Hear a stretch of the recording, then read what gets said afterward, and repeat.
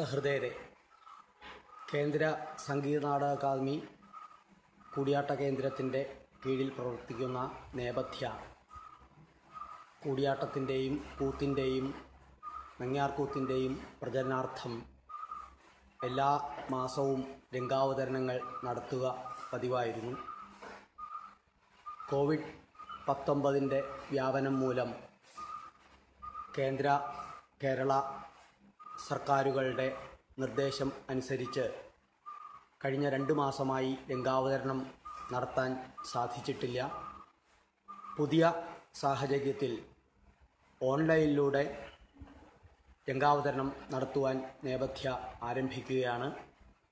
അതിൻ്റെ ആദ്യത്തെ അവതരണം ഇപ്പോൾ ആരംഭിക്കുന്നു. ഇന്ന് പ്രബന്ധക്കൂത്ത് അഥവാ ചാക്യാർകൂത്താണ് ഇന്നിവിടെ അവതരിപ്പിക്കുന്ന രംഗാവതരണം. രാമായണം പ്രബന്ധത്തിലെ പരശുരാമവിജയം എന്ന ഭാഗമാണ് അവതരിപ്പിക്കുന്നത്. സീതാ വിവാഹാനന്തരം അയോധ്യയിലേക്ക് പോകുന്ന ശ്രീരാമനെ വഴിയിൽ വെച്ച് പരശുരാമ മഹർഷി തടുക്കുന്നു. തുടർന്ന് പരശുരാമ മഹർഷിയും ശ്രീരാമനും തമ്മിലുള്ള സംവാദവും അവസാനം ഭഗവാൻ പരശുരാമ മഹർഷിയെ ജയിക്കുന്നതുമായ ഭാഗമാണിന്നിവിടെ അവതരിപ്പിക്കുന്നത്. കൂത്ത് അവതരിപ്പിക്കുന്നത് നേപഥ്യ ശ്രീഹരി ചാക്യാർ, നേപഥ്യയിലെ വിദ്യാർത്ഥിയാണ്. മിഴാവിൽ നേപഥ്യ അശ്വിൻ, താളം ഇന്ദുജി. കൂത്ത് ആരംഭിക്കുന്നു. എല്ലാ സഹൃദയരെയും ഈ രംഗാവതരണത്തിലേക്ക് സ്നേഹപൂർവ്വം സ്വാഗതം ചെയ്യുന്നു. നമസ്കാരം.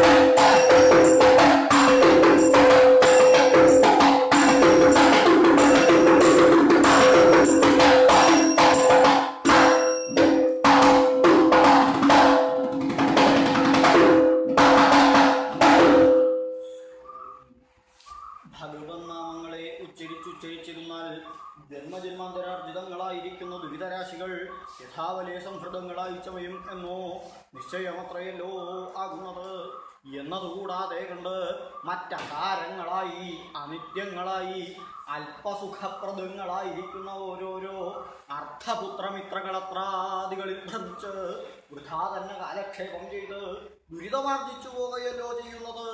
അത് ഈ മനുഷ്യർക്ക് എത്ര കഷ്ടം. മനുഷ്യജന്മം എളുതായിട്ട് ലഭിക്കുന്ന ഒരു വസ്തു എന്നാൽ ആയതൊക്കെയും കൊള്ളാം.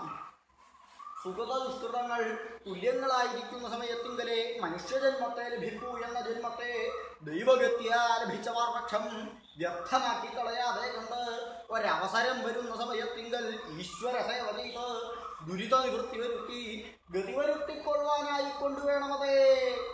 എല്ലാ ജനങ്ങളും എല്ലാ സമയത്തിങ്കലും പ്രയത്നം ചെയ്തു കൊള്ളുവാൻ ഹയതത്രേ ജന്മസാഫല്യമാകുന്നത്. രാമചന്ദ്ര വാപ്പായൽ അവണമെല്ലാമിരിക്കുന്ന രാമചന്ദ്രൻ വാന്മാരെ ഭവാന്മാർക്ക് പല പ്രകാരേണയും ഉണ്ടാകുമല്ലോ സങ്കടങ്ങൾ. ആധ്യാത്മികങ്ങളായും ആധിദൈവികങ്ങളായും ഭൗതികങ്ങളായിട്ടും ഇങ്ങനെ ബഹുവിധങ്ങളായിട്ടും ഉണ്ടാകുന്ന സങ്കടങ്ങളെ ആസകലം തന്നെ യഥാവലെ ദൂരത്തിങ്കൽ കളഞ്ഞ് ഇഹലോകത്തിങ്കൽ സൗഖ്യത്തെയും പരലോകത്തിങ്കലേക്ക് ശ്രേയസ്സായിരിക്കുന്ന മോക്ഷത്തെയും പ്രാപിപ്പിക്കുക ആയതല്ലോ രക്ഷയുടെ പൂർത്തിയാവുന്നത്. എന്നിരിക്കുന്ന രക്ഷയെങ്കിൽ ആരുടെ രക്ഷിതാവോ എന്നല്ലേ.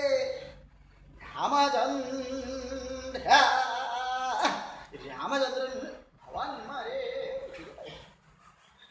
ആര് രാമചന്ദ്രനോ എന്തിനാകുന്നത് ഇത്ര വളരെ സംശയിക്കുന്നത്? രഘുകുലാലങ്കാരഭൂതനായി ദശരഥപുത്രനായി സീതാവല്ലഭനായി ഭക്തവത്സലനായിരിക്കുന്ന യാതൊരു ഭഗവാൻ ശ്രീരാമചന്ദ്രനെ തന്നെയാകുന്നതേ ഇവിടെ ഭവാന്മാരുടെ രക്ഷയ്ക്കായി കൊണ്ട് കൽപ്പിച്ചത്. ആയതുകൊള്ളാം, നല്ല ശിക്ഷ വഴി പോലെ ബോധിച്ചു. ഇത്ര രക്ഷാസാമർഥ്യം ഉണ്ടായിട്ട് തന്ത്രിവടിയെ പോലെ മറ്റാരും തന്നെ ഇല്ല എങ്കിലും അവണ്ണമെല്ലാം ഇരിക്കുന്ന രാമചന്ദ്രൻ എന്നല്ലോ ഇവിടെ പറഞ്ഞത്. അയത് ഹേതുവായിട്ട് അവസ്ഥാഭേദവും കൂടി കൽപ്പിച്ചിട്ടുണ്ടായിരുന്നെങ്കിൽ ഉപാസനയ്ക്ക് ശക്തിയേറാം.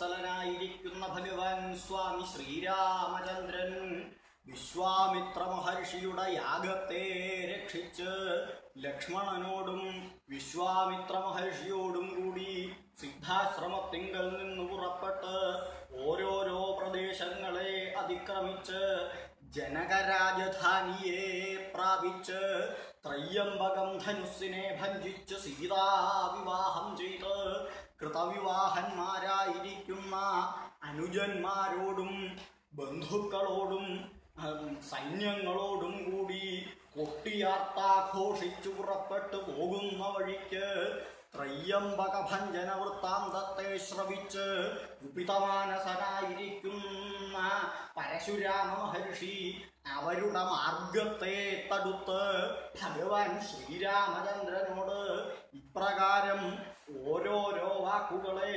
പറവൂതം ചെയ്തു. ആയത്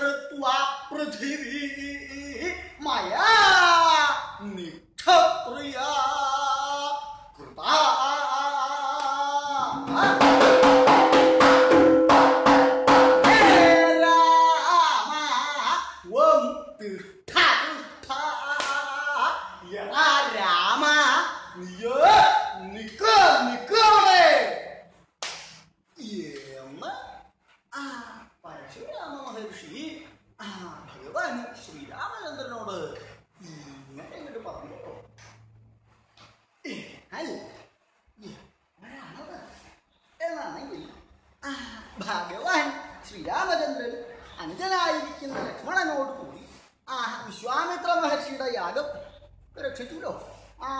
സുബാഹുപ്രഭൃതികളായിട്ടുള്ള രാക്ഷസരെ ഒക്കെ നിഗ്രഹിച്ച് യാഗമൊക്കെ രക്ഷിച്ചു.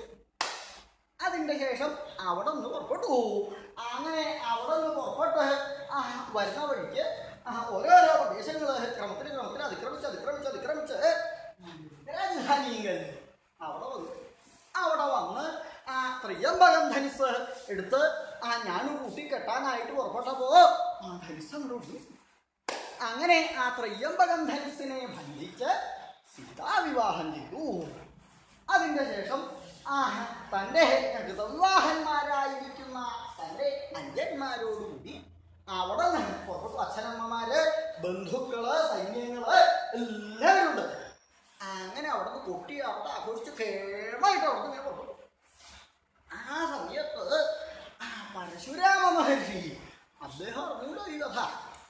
ത്രയ്യംബകം ധനുസ്സിനെ ഭഞ്ജിച്ചു. രാമൻ ത്രയ്യംബകം ധനുസ്സിനെ ഭഞ്ജിച്ചു. കഥങ്ങട്ട് അറിഞ്ഞു. അതങ്ങട്ട് അറിഞ്ഞ സമയത്തിങ്കൾ ദോഷം സഹിക്കില്ല. എന്ത് ഒരു ക്ഷത്രിയ കുമാരൻ എൻ്റെ ഗുരുനാഥനായിട്ടുള്ള ഭഗവാന്റെ വില്ല് ഒരു കൂസലും കൂടാതെ എടുത്തങ്ങോട്ട് ഓട്ടിക്കേ. എന്നാൽ ഇതിന് ഒന്ന് ചോദിച്ചിട്ട് തന്നെയുള്ളൂ എന്ന് വെച്ചിട്ട് എന്തൊന്നില്ലാതെ കൊണ്ട് കുരുതനായിട്ടായിരിക്കണ്ടേ. ആ സമയത്താണ് ഈ ഭഗവാൻ സൈന്യങ്ങളൊക്കെ ആയിട്ട് പൂവുണ്ടായത് ഇദ്ദേഹത്തിന്റെ ആശ്രമത്തിന്റെ സമീപത്തിൽ കൂടിയാണ്.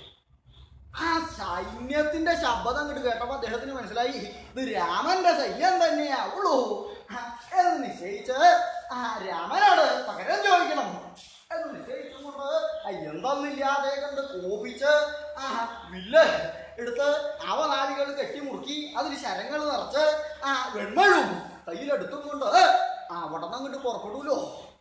പുറപ്പെട്ടു എന്ന് മാത്രമല്ല ഈ സൈന്യത്തിന്റെ നേരെ ഓടിയാൻ വേണ്ടി ചെല്ലണതേ ഒരു വലിയൊരു രൂപം നേരെ വീട് വരുന്നതേ കണ്ടു. അതങ്ങോട്ട് കണ്ടപ്പോഴേക്കും സൈന്യങ്ങളൊക്കെ കഴി മാത്രമല്ല ഓടിയവര് സൈന്യങ്ങളൊക്കെ നാല് പുറം പോയി. കണ്ടാൽ തന്നെ പേടിയോ അങ്ങനെ ഒരു വരവാണതേ. ആ ദേഷ്യം കൊണ്ട് കണ്ണൊക്കെ അങ്ങനെ ഉരുട്ടി മുഴിച്ച് പിരികക്കൊടികൾ വളച്ച് അതുപോലെ തന്നെ ചുണ്ട് പല്ലോണ്ട് ഇങ്ങനെ കടിച്ച് പിടിച്ച് ദോഷത്തിലാ പറഞ്ഞതേ. ഇന്ന് മാത്രമല്ല ഉറക്കെ ഇങ്ങനെ വിളിച്ചു പറയുന്നുണ്ട് നിക്ക് നിക്ക് ആരാ കടന്നു പോകുന്നത് നിക്ക് നിക്ക് ഉറക്കെ വിളിച്ചു പറഞ്ഞോണ്ടാ. ദൂരെ നോക്കി എന്തോ ജന്തുവാന്നാ അവർക്ക് തോന്നുന്നത്. അവർ ഓടി നാല് പുറം പോയി. സൈന്യങ്ങൾ 4 പുറവും കൂടെ കണ്ടപ്പോഴാണ് മഹാരാജാവ് സൈന്യങ്ങളൊക്കെ 4 പുറവും പോകണ്ടല്ലോ. പക്ഷെ നോക്കിയപ്പോഴാ പരശുരാമ മഹർഷി അവരുടെ അദ്ദേഹത്തിന് ഉണ്ടാവേണ്ടേ ശരിയാണ്ടേ. മാത്രല്ല ആ രഥത്തിൽ നിന്ന് വേഗം ഇറങ്ങി അവിടെ ചെന്ന അദ്ദേഹത്തിന്റെ കാക്കല് നമസ്കരിച്ച് അവിടെ കിടപ്പായി. മഹർഷേ എന്തിനാ അവിടുന്ന് കോപിച്ചേക്കണേന്ന് ശരിയാ, എന്താണെങ്കിലും വേണ്ടില്ല, അടിയന്റെ പുത്രന്മാര് എന്തെങ്കിലും അപരാധം ചെയ്തിട്ടുണ്ടെങ്കിൽ ക്ഷമിക്കണേ പറഞ്ഞ് കാക്കല് നമസ്കരിച്ച് അവിടെ കിടപ്പായി.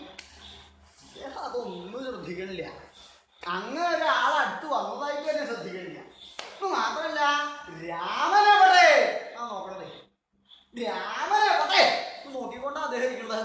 അങ്ങനെ നോക്കിയപ്പോ കണ്ടു ഒരു രഥത്തിൽ അവിടെ അങ്ങനെ ഇരിക്കണോ. അങ്ങനെ കണ്ട സമയത്തിൽ രാമ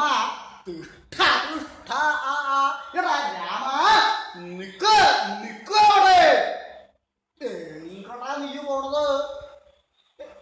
കൊള്ളരുതാത്തവന്, നീയ് എന്റെ ആശ്രമത്തിന്റെ സമീപത്തിങ്കൽ കൂടി സൈന്യങ്ങളും ശബ്ദകോലാഹലൊക്കെ ആയിട്ട് കടന്നങ്ങോട്ട് പോണു.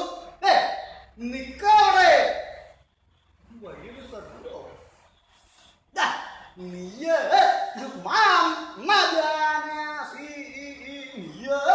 എന്നെ അറിയില്ല, എന്റെ പരമാർത്ഥം എന്താണെന്ന് നിനക്ക് അറിയില്ല. അറിഞ്ഞാൽ നീ ഇങ്ങനെ പതി കൂടെ പോവില്ല. ഒരു തപസ്വിയായിട്ടുള്ള ഒരാള് ഈശ്വരനെ സേവിച്ച് സമാധാനമായിട്ട് കഴിയുന്ന ആശ്രമത്തിന്റെ സമീപത്തിങ്കൽ കൂടി സൈന്യങ്ങളും ശബ്ദകോലാഹലവും ഒക്കെ ആയിട്ട് കടന്നിട്ട് പോടോ നീ. സാധാരണ ഒരാളാണെങ്കിൽ വിഷയിക്കില്ല. എന്നെ അറിയില്ല, നീ എന്റെ പരമാർത്ഥം എന്താണെന്ന് നീ അറിയില്ല. അതറിഞ്ഞ് നീ ഇങ്ങനെ ഈ വഴി കൂടെ പോവില്ല. അതുകൊണ്ടാ പൃഥിവി മയാ നിക്ഷത്രിയ, പൃഥിവി എന്നാൽ നിക്ഷത്രിയയാക്കി ചെയ്യപ്പെട്ടിട്ടുണ്ട്. ഈ ഭൂമി ക്ഷത്രിയന്മാരോട് കൂടാതെ കണ്ടാക്കി തീർത്തിട്ടുണ്ട്.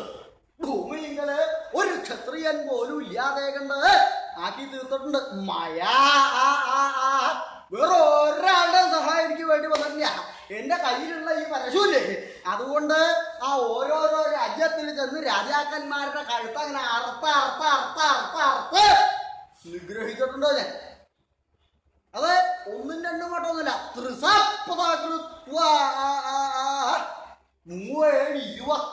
വട്ടം ക്ഷത്രിയ നിഗ്രഹം ചെയ്തിട്ടുള്ള ആളാണ് ഞാൻ. അങ്ങനെയുള്ള എന്റെ ആശ്രമത്തിന്റെ സമീപത്തിങ്കൽ കൂടി സൈന്യമായിട്ട് കടന്നങ്ങോട്ട് പോണോ നീ? എന്നെ കുറിച്ച് അറിയാത്തോണ്ടാണ്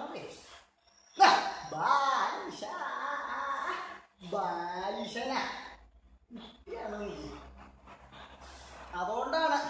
അല്ലെങ്കിൽ കുറച്ച് അറിവുള്ള ആളാണെങ്കിൽ ഇങ്ങനെ ചെയ്യില്ല. ഒരു വിധാളിലൊക്കെ എന്നെ അറിയും. ഈ ബാലിശ കുട്ടിയാ, പിന്നെ അറിയില്ലല്ലോ. കുട്ടികളാവുമ്പോ അങ്ങനെയായിരിക്കും. ആരുടെ അടുത്താ പോണത്, എങ്ങനെയാ പോണത്, എവിടെ അതൊന്നും അറിയില്ല. ബാലിശനാണെന്ന് ഞാൻ പറഞ്ഞത്. പക്ഷേ കണ്ട അങ്ങനെ തോന്നുന്നില്ലല്ലോ. കണ്ടാ നല്ല വലിപ്പുണ്ട്. പിന്നെ കുട്ടിയാണെന്ന് പറഞ്ഞാൽ എങ്ങനെയാ എന്നാണെങ്കിൽ വലിപ്പം മാത്രമേ അതിപ്പോ വളരാണ്ടിരിക്കില്ലല്ലോ. ഉണ്ടായി കഴിഞ്ഞാൽ കുറച്ച് കഴിഞ്ഞാൽ ഇങ്ങനെ വളരും. നല്ലോണം ആഹാരം കൊണ്ട് കഴിച്ചാൽ ഇങ്ങനെ വളരും. വലിപ്പം മാത്രമേ ഉണ്ടാവുള്ളൂ, ബുദ്ധിയൊന്നും ഉണ്ടാവില്ല. അതിനെന്ത് വേണം? വിദ്യാഭ്യാസം ചെയ്യണം സാമാന്യം പോലെ. അതിപ്പോ ഇല്ലല്ലോ. അപ്പൊ വിദ്യാഭ്യാസം എന്ന് പറയല് മാത്രമേ ഉള്ളൂ, അഭ്യാസം മാത്രമേ ഉള്ളൂ, വിദ്യ ഒന്നുമില്ല. ഇതപ്പോ പുതിയൊരു അഭ്യാസമുണ്ട്. ഇതപ്പോ ഇതുവരെ ആ ഗുരുനാഥന്റെ രൂപത്തിൽ ചെന്ന് അവിടെ ചെന്ന് അങ്ങനെ വിദ്യാഭ്യാസിക്കുക അങ്ങനെയായിരുന്നു. അപ്പൊ അങ്ങനെയല്ല എന്നാ കേൾക്കുന്നത്. പിന്നെയോ ഒരു സാധനം ഇങ്ങോട്ട് മുമ്പിൽ വെച്ചാൽ അപ്പോൾ അങ്ങനെയാ. ഇങ്ങനെയുള്ള വിദ്യ നേരാവില്ല, അഭ്യാസം മാത്രമേ ഉണ്ടാവുള്ളൂ. ഓരോരോ അഭ്യാസങ്ങൾ കാണിക്കാന്നല്ലാതെ കണ്ട് വിദ്യാഭ്യാസം ഒന്നും ഉണ്ടാവില്ല. അപ്പോ അതൊന്നും ഈ സാമാന്യം പോലെ ചെയ്തിട്ടില്ല. അതുകൊണ്ടാണ് എന്താണ് കൃത്യാകൃത്യങ്ങളൊന്നും അറിയില്ല നിനക്ക്. എന്താണ് ചെയ്യേണ്ടത്, എന്താണ് ചെയ്യാൻ പാടില്ലാത്തത് ഒന്നും അറിയില്ല. ബാലിശന കുട്ടിയാണ് നീ ഇപ്പോഴേ. സാമാന്യം പോലെ ആഹാരം കഴിച്ചിട്ട് കുറ്റത്തോണ്ടൊന്നുള്ളൂ, അല്ലാതെ വേറെ ഒരു പ്രയോജനമില്ല, ഒരറിവില്ല എന്നൊക്കെ. വിദ്യ ഉണ്ടാവും, അറിവുണ്ടാവുമ്പോഴാണ് വിനയം ഉണ്ടാവുക. അറിവ് കൂടുമ്പോഴാണ് വിനയം ഉണ്ടാവും. വിനയം ഇല്ലാത്തതുകൊണ്ടാണ് നീ ചെയ്യണ്ടേ.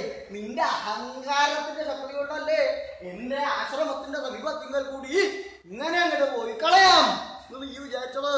എങ്ങനെയാണ് കൊടുത്ത് നിക്കവിടെ ദേഷ്യത്തിന്റെ ശക്തി കൊണ്ടാ, അല്ലെങ്കിൽ നിക്ക് എന്ന് പറഞ്ഞാൽ മതി. അല്ല, ദേഷ്യത്തിന്റെ ശക്തി കൊണ്ടാണ് ഈ പിന്നെയും പിന്നെയും പറയുന്നത്. ഒരു തവണ പറഞ്ഞിട്ട് മതിയാവില്ല. അതുകൊണ്ടാ നിക്ക് അവിടെ. അയ്യോ, അതങ്ങനെ കേട്ട സമയത്തിങ്കൽ അതേവരെ ഭഗവാൻ ഒന്നും അറിഞ്ഞതായിട്ട് നടിച്ചിരുന്നില്ല. എന്താച്ചാ പറഞ്ഞോട്ടൊന്നും പറയില്ല എന്ന് വെച്ചാൽ ഒരു കൂസലും ഇല്ലാതെ രസത്തിങ്കിൽ അവിടെ എങ്ങനെ ഇരിക്കുകയായിരുന്നു. ഇത്രയും കഴിഞ്ഞപ്പോൾ മനസ്സിലായി, ഓ തന്നോട് തന്നെയാണ്. ഓ തന്നോട് എന്തെങ്കിലും പറഞ്ഞാൽ താൻ തന്നെ വേണമല്ലോ അതിന് മറുപടി പറയാനായിട്ട് എന്ന് നിശ്ചയിച്ച് ആ രഥത്തിങ്കൽ നിന്ന് അവിടെ താഴെ ഇറങ്ങി മഹർഷിയുടെ സമീപത്തിങ്കൽ അവിടെ ചെന്ന് തൊട്ട് പിടിച്ച് വളരെ ബഹുമാനായിട്ട് ഇങ്ങനെ ഇങ്ങോട്ട് പറഞ്ഞല്ലോ. എന്താ പറയുണ്ടായത്?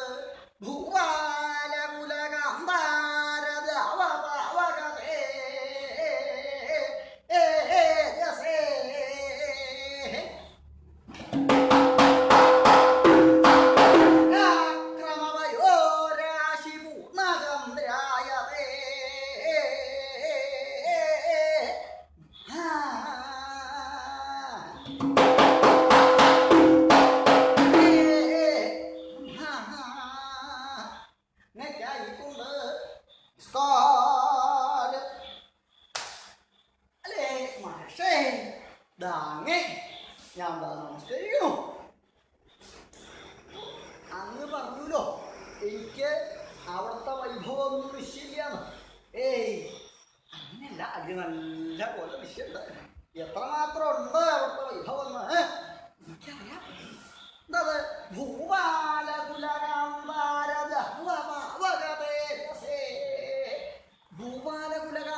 ദാവഭാവക തേജസ്സാണ്. ഭൂപാലകുലമാകുന്ന കാന്താരത്തിന് ദാവഭാവക തേജസ്സാണ്. ഭൂപാലകുലം ഉണ്ടല്ലോ, ആ രാജസമൂഹം, രാജാക്കന്മാരുടെ സമൂഹം, ആ സമൂഹമാകുന്ന കാട്, ആ കാടിന് ദാവഭാവക തേജസ് കാട്ടുതീയ് പോലെയാണ്. ദാവഭാവകന്റെ തേജസ് പോലെ ഇരിക്കുന്ന തേജസ്സോട് കൂടിയവനാ.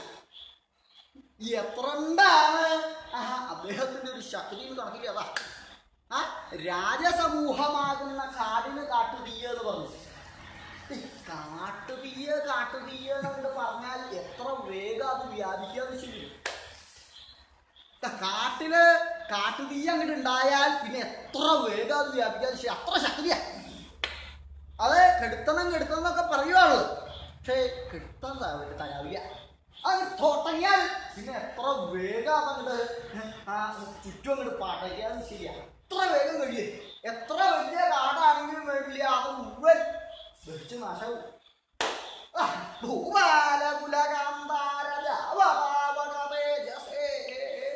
എത്ര വൈഭവമുള്ള ആർക്കാ ഒരാൾക്ക് അങ്ങയുടെ പരാക്രമം അങ്ങയൊന്നും തടുത്തു കളയാം? ഒരാൾക്കും തരാവില്ല. അതുപോലെ പിന്നെ എങ്ങനെയാ അങ്ങയുടെ അവസ്ഥ? പരാക്രമവയോരാശി പൂർണ്ണചന്ദ്രായ. പരാക്രമവയോരാശി പൂർണ്ണചന്ദ്രനാണ്. പരാക്രമമാകുന്ന വയോരാശിക്ക് പൂർണ്ണചന്ദ്രനാണ്. പരാക്രമമാകുന്ന വയോരാശി, ആ പരാക്രമമാകുന്ന സമുദ്രം, ആ സമുദ്രത്തിന് പൂർണ്ണചന്ദ്രായ, പൂർണ്ണചന്ദ്രന്റെ പോലെയാണ്. ഈ സമുദ്രത്തിന് പൂർണ്ണചന്ദ്രൻ എന്ന് പറഞ്ഞത് എന്നാണെങ്കിൽ ആ പൂർണ്ണചന്ദ്രൻ അങ്ങ് ഉദിക്കുമ്പോഴാണ് ആ സമുദ്രം എന്തൊന്നില്ലാതെ കണ്ട് വർദ്ധിച്ചങ്ങോട്ട് വശവും. സമുദ്രത്തിന് സ്വതേ തന്നെ ആ വലിയ തിരമാലകളൊക്കെ ഉള്ള സമുദ്രമാണെങ്കിലും വേണ്ടില്ല, ആ പൂർണ്ണചന്ദ്രൻ വെളുത്തവാവിന്റെ അന്നാണ് ആ ചന്ദ്രൻ ഉച്ച കഴിയുമ്പോ എന്തൊന്നില്ലാതെ കണ്ട് ശോഭിച്ചു വശവും. പരാക്രമത്തോട് കൂടിയിട്ടുള്ള ആള്, പരാക്രമവയോരാശി പൂർണ്ണചന്ദ്രായ, പരാക്രമവയോരാശി പൂർണ്ണചന്ദ്രനായിട്ടുള്ള ആള്, അല്ല അത്രമാത്രം വൈഭവത്തോട് കൂടിയിട്ടുള്ള ആള്. അങ്ങക്ക് നമസ്കാരം പറയുണ്ടായതേ.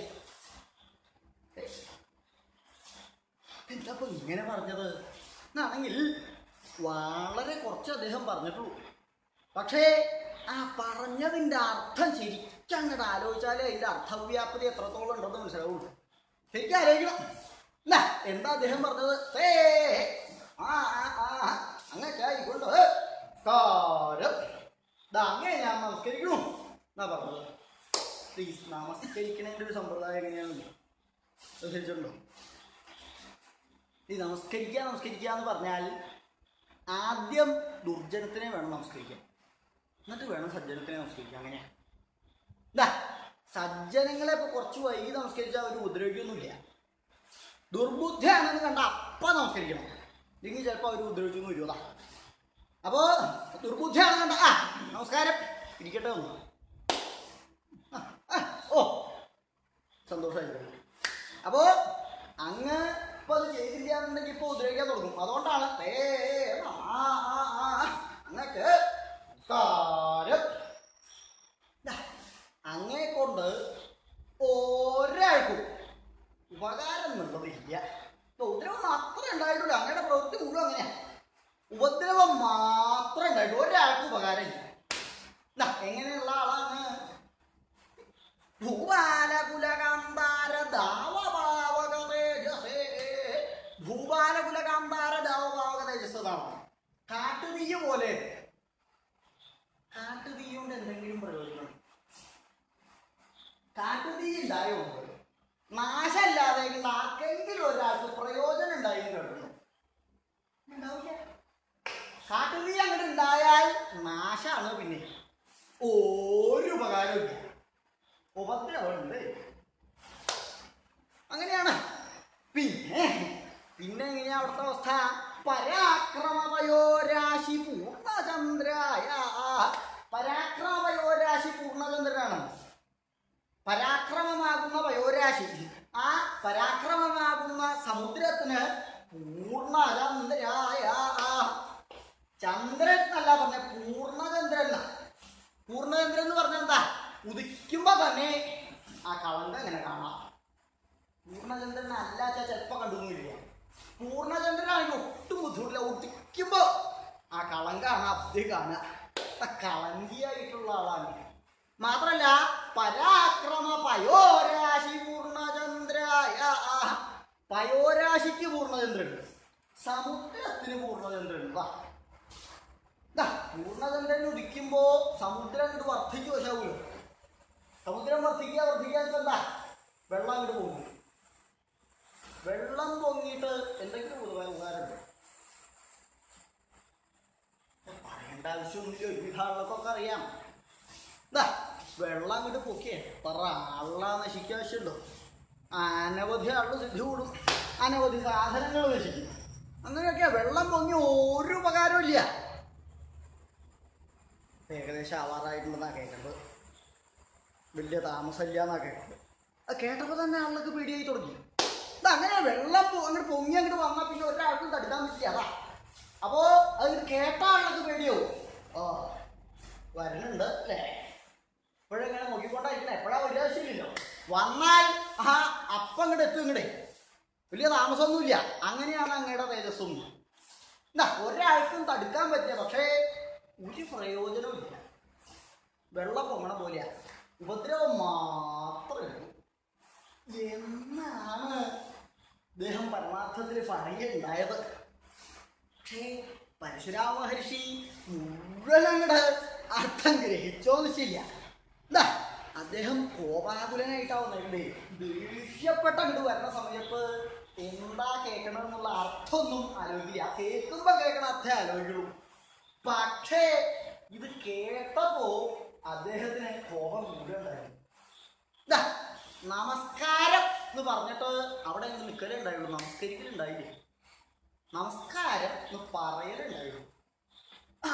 അതങ്ങനെ കണ്ടപ്പോ കുറെ കൂടെ സ്വതേ തന്നെ കുപിതനായിട്ടാ വന്നേക്കുന്നത്. ഇവിടെ ഈ പ്രവൃത്തി കൂടെ കണ്ടപ്പോ കുറെ കൂടെ ഇത് മാത്രല്ല ഇങ്ങനെ ഇങ്ങോട്ട് പറഞ്ഞല്ലോ, ഗൗരീപതേ ത്രിപുരശാസന സാധനം തൽ ചിത്വാധനു ത്രിഭുവനൈക ഗുരോർ ഗുരോർ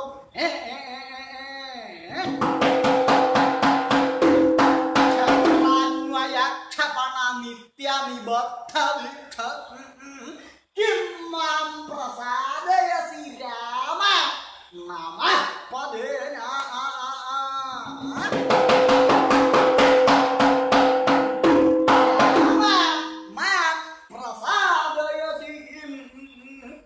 രാമ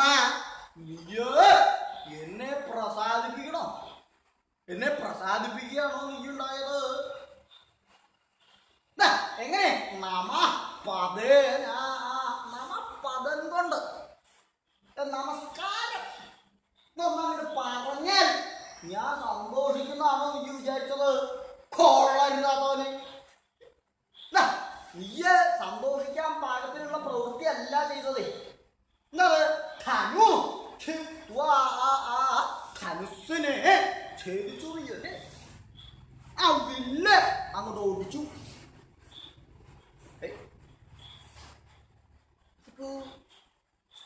അങ്ങനെ ഉണ്ടാവാറുണ്ടല്ലോ സാധാരണ. രാജാക്കന്മാരാകുമ്പോൾ അനവധി വില്ലുണ്ടാവും. അത് ചിലപ്പോ അങ്ങനെ പ്രയോഗിച്ചുകൊണ്ടിരിക്കണതിൻ്റെ ഇടയിൽ ഒടിയും. സാധാരണ ഉള്ളതല്ലേ. എത്ര ഗെയിമായിട്ട് പറയണ്ടോ, എത്ര ആരാധായിട്ടൊക്കെ പറയണ്ടോ. എന്നാണെങ്കിൽ അങ്ങനെ ഏതെങ്കിലും ഒരു വില്ലാണെന്ന് വിഷമില്ല. പിന്നെ ഗൗരീപതേ ധനു, ഗൗരീപതിയുടെ ധനുസ്. നിന്റെ വില്ലടിച്ചാൽ ഞാൻ നിന്നോട് ചോദിക്കേണ്ട ആവശ്യമില്ല. പക്ഷേ ഇത് ഭഗവാൻ ശ്രീപരമേശ്വരന്റെ വില്ല. ആ വില്ലാണ് നീ ഓടിച്ചത്. അത് ഒരു കുശലും കൂടാതെ കൊണ്ട് ആ മിഥിലാ രാജധാനിയിൽ ചെന്ന് അതങ്ങോട്ട് ഓടിച്ചു.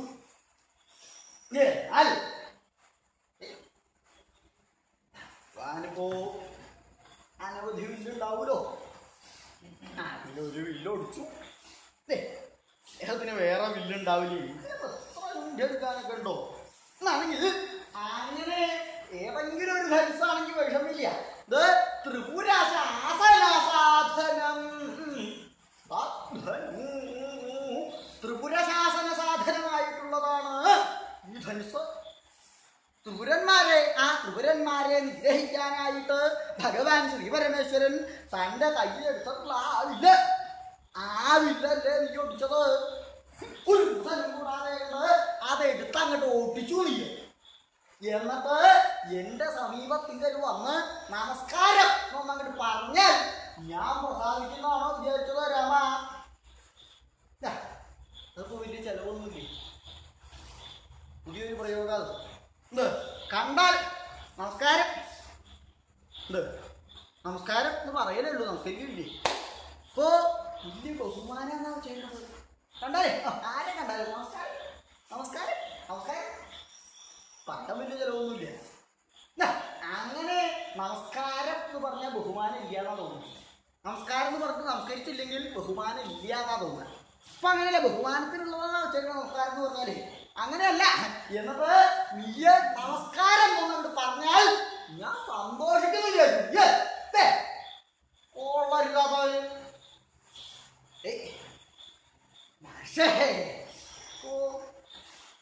അങ്ങനെയല്ലേ പറഞ്ഞത് ഭഗവാന്റെ വില്ലാണ് ഒടിഞ്ഞതെന്ന്. അതിപ്പോ അങ്ങനെ ശുദ്ധിയെടുത്ത് പുറപ്പെടേണ്ട ആവശ്യമില്ല. ഭഗവാന്റെ വില്ലെടുത്ത് ഭഗവാനാണ് ശുദ്ധിയെടുത്ത് പുറപ്പെടണമെന്നുണ്ടെങ്കിൽ സാരമില്ല. ഇതിപ്പോ അങ്ങിപ്പോ എന്തിനായി ശുദ്ധിയെടുത്ത് പുറപ്പെടേണ്ടത്? ആണെങ്കിൽ ഭഗവാൻ ശ്രീപരമേശ്വരൻ മേ ഗുരോ, എന്റെ ഗുരുനാഥന്റെ വില്ല്, എന്റെ ഗുരുനാഥനാണത്. എന്റെ ഗുരുനാഥന്റെ വില്ല് ഈ അങ്ങനെ ഓടിച്ചാൽ ഞാൻ പിന്നെ എന്താ ചെയ്യേണ്ടത്? ഞാൻ വെറുതെ ഉണ്ടാതെ അവിടെ ഇങ്ങനെ ഇരിക്കുന്നതാണോ നീ വിചാരിച്ചത്? കൊള്ളരുതാതവന്. എന്റെ ഗുരുനാഥൻ നോക്കണ്ട, ത്രിഭുവനൈക ഗുരു, ത്രിഭുവനൈക ഗുരുവാണത്. ആ 3 ലോകങ്ങൾക്കും നാഥനായിട്ടുള്ള ആള്. അങ്ങനെയുള്ള അദ്ദേഹത്തിന്റെ വില്ല് ഒരു മുഖനും കൂടാതെ എടുത്തങ്ങോട്ട് ഒടിച്ചിട്ട് നമപ്പദം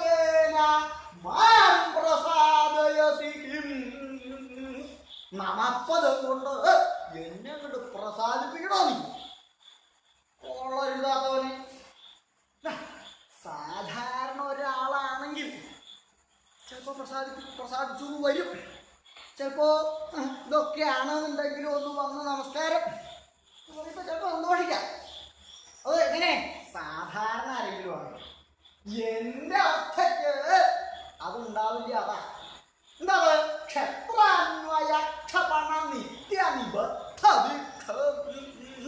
ക്ഷത്രാന്വയക്ഷപണ നിത്യനിബദ്ധദീക്ഷനാണ് ഞാൻ. ക്ഷത്രാന്വയക്ഷപണത്തിങ്കൽ നിത്യവും നിബദ്ധയായിരിക്കുന്ന ദീക്ഷയോട് കൂടിയിട്ടുള്ള ആള്. ആ രാജവംശത്തിനെ ഇല്ലാതെ ഉണ്ടാക്കുന്ന വിഷയത്തിങ്കൽ എപ്പോഴും വ്രതത്തോട് കൂടിയിട്ടുള്ള ആളാ ഞാൻ. എൻ്റെ വ്രതാണവൻ എന്ന് പറഞ്ഞാൽ വ്രതം അനുഷ്ഠിക്കുമ്പോ എത്രമാത്രം ശ്രദ്ധ ഉണ്ടാവോ അതുപോലെയാണ് ഞാൻ ചെയ്യുന്നത്. ഇത് രാജാക്കന്മാരെ ഇല്ലാണ്ടേ വേറെ ആരൊരാളൊന്നും ധൈര്യപ്പെടുക. രാജാക്കന്മാരെന്ന് പറഞ്ഞാൽ ഭരിക്കണ ആളല്ല. ആ ഭരിക്കണ ആളുകളുടെ അടുത്ത് ചെന്നിട്ട് അവരെ അങ്ങോട്ട് നിഗ്രഹിക്കുക. ആരാ ഒരാൾ ധൈര്യപ്പെടുക അതിന്? ഇപ്പോ നിഗ്രഹിക്കൊന്നും വേണ്ട, കാരാഗ്രഹത്തിലിടാൻ സാധ്യത. എത്ര ആളുകളുണ്ട് ഭരിക്കണ ആളുകളുടെ കൂട്ടത്തിൽ? അനവധി കള്ളന്മാരുണ്ട്. അവരൊന്ന് കാരാഗ്രഹത്തിലിടാൻ പോലും തരാറില്ല. പക്ഷേ ഞാൻ എൻ്റെ ഈ പരശു കൊണ്ട് അവരവരുടെ രാജ്യത്തിൽ അവിടെ ചെന്ന് അവരുടെ കഴുത്തങ്ങോട്ട് അറുത്തിട്ടുണ്ട് ഞാൻ. അങ്ങനെ 21 വട്ടം ഭൂമിയിലും മുഴുവൻ ക്ഷത്രിയന്മാരെ ഇല്ലാതെ ഉണ്ടാക്കി തീർത്തിട്ടുണ്ട് ഞാൻ. അങ്ങനെയുള്ള എന്നോട് നമസ്കാരം എന്ന് പറഞ്ഞാൽ ഞാൻ സന്തോഷിക്കുന്നു വിചാരിക്കുന്നില്ല.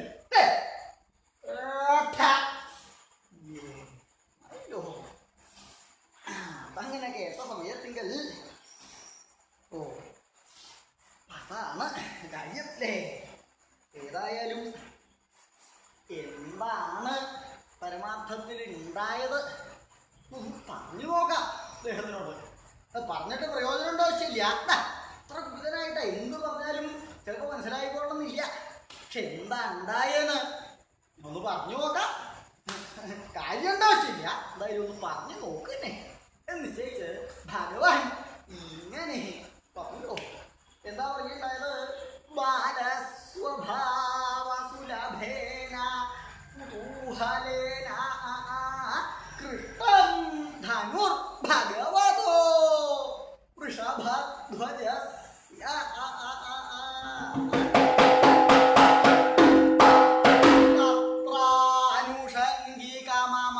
തത്രാനുഷംഗികമമംഗളമീദൃശം സംവൃത്തമത്ര മയാ ഗന്ധസ്ത്വമാസി.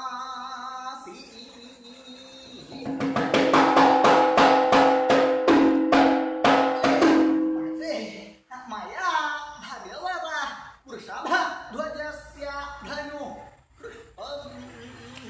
അങ്ങനെയുള്ള പറഞ്ഞല്ലോ. ഭഗവാനായിരിക്കുന്ന വൃഷഭധ്വജന്റെ ധനുസ് എന്നാൽ കൃത്യമായി ഞാൻ ഭഗവാൻ ശ്രീപരമേശ്വരന്റെ ത്രയംബകം ധനുസ് എടുത്ത് ഞാൻ കൂട്ടിക്കെട്ടി വലിക്കുകയുണ്ടായി. പരമാർത്ഥാണെന്ന് പറഞ്ഞത് അല്ല, ഇല്ല. പക്ഷേ അത് വേറൊന്നും കൊണ്ടല്ല.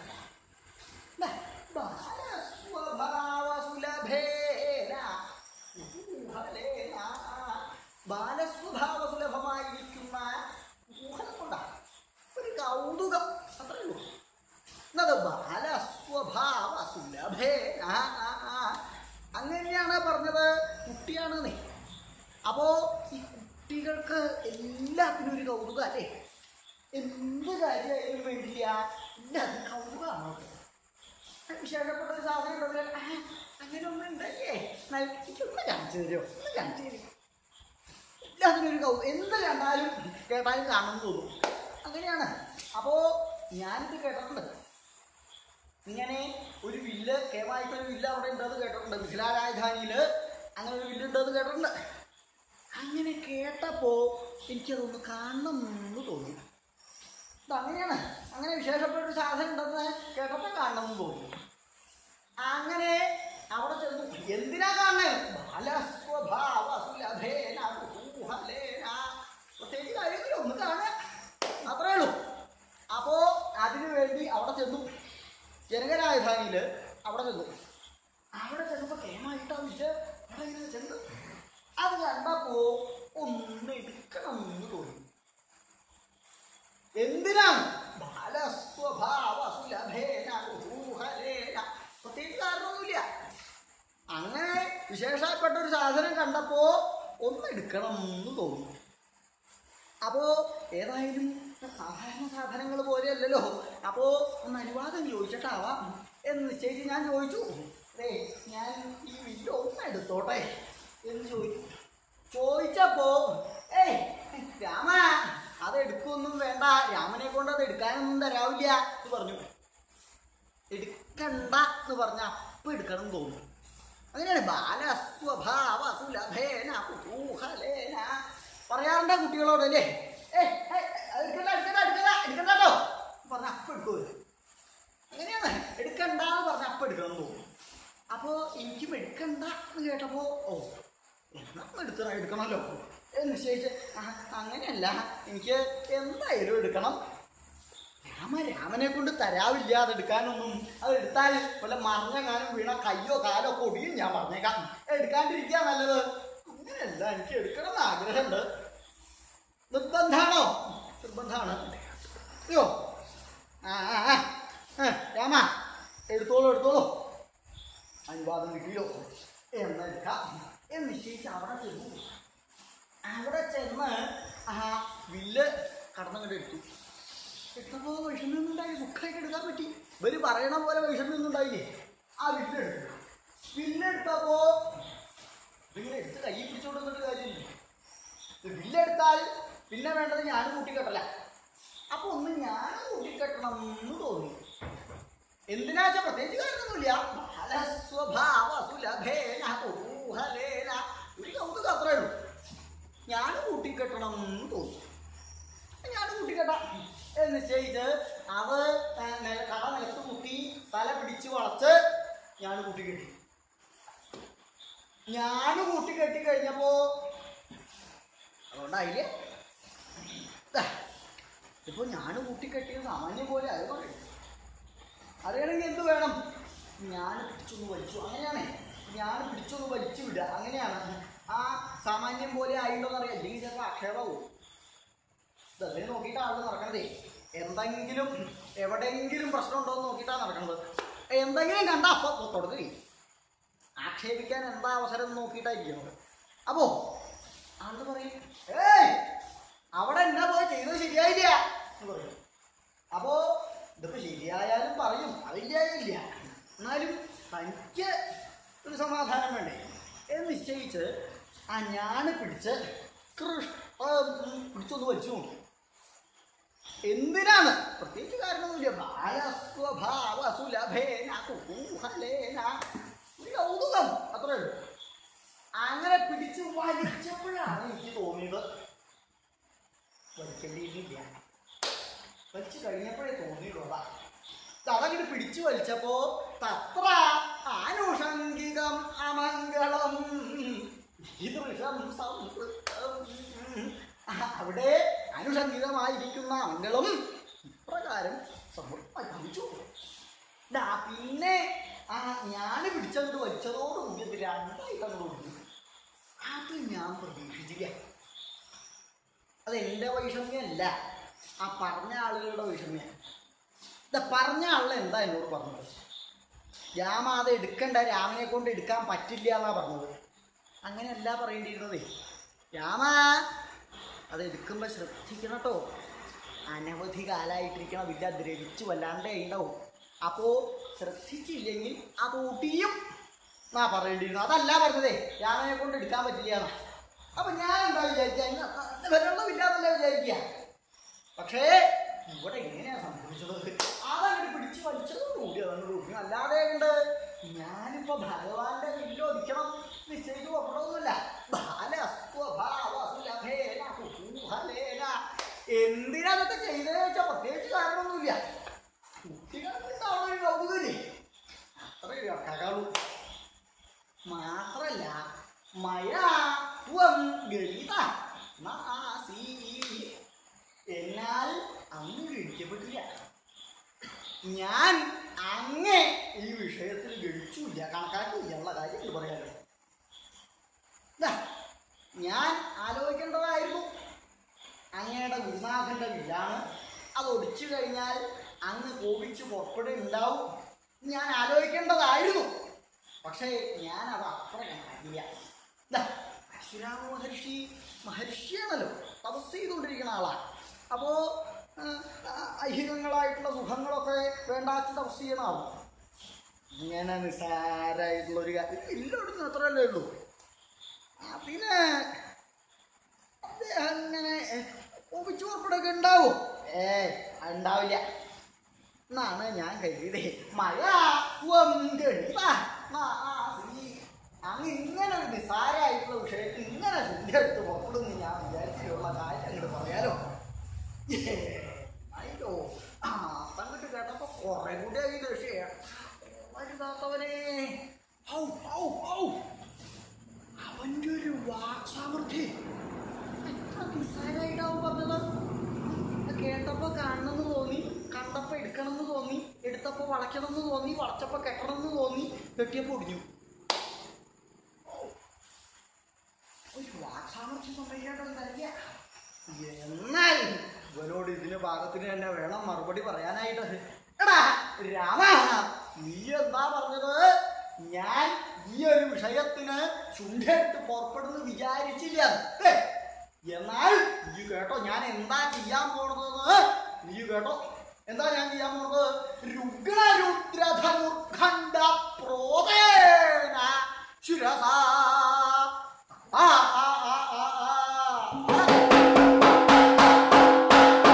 മുണ്ടധാരി വ്രതേനാഹം ഉപസ്ഥാസ്യേ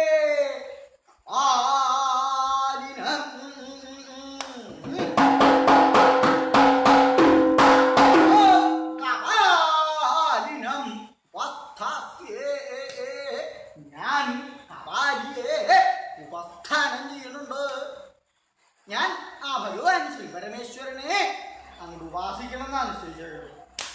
നീ ചെയ്തതിന് പകരായിട്ട് ഞാൻ ഇപ്പൊ ചുണ്ടെടുത്തിട്ടാവും അവിടെ ഇരിക്കണതേ. ഈ കഥ അവിടെ അറിഞ്ഞിട്ടുണ്ടാവും. ചുണ്ടെടുത്ത് കോപിച്ചോണ്ടാവും ഇരിക്കണത്. അങ്ങനെ കോപിച്ചിരിക്കണത് ഇല്ലാതെ, കോപം ഇല്ലാണ്ടാക്കേണ്ട അദ്ദേഹത്തിന്.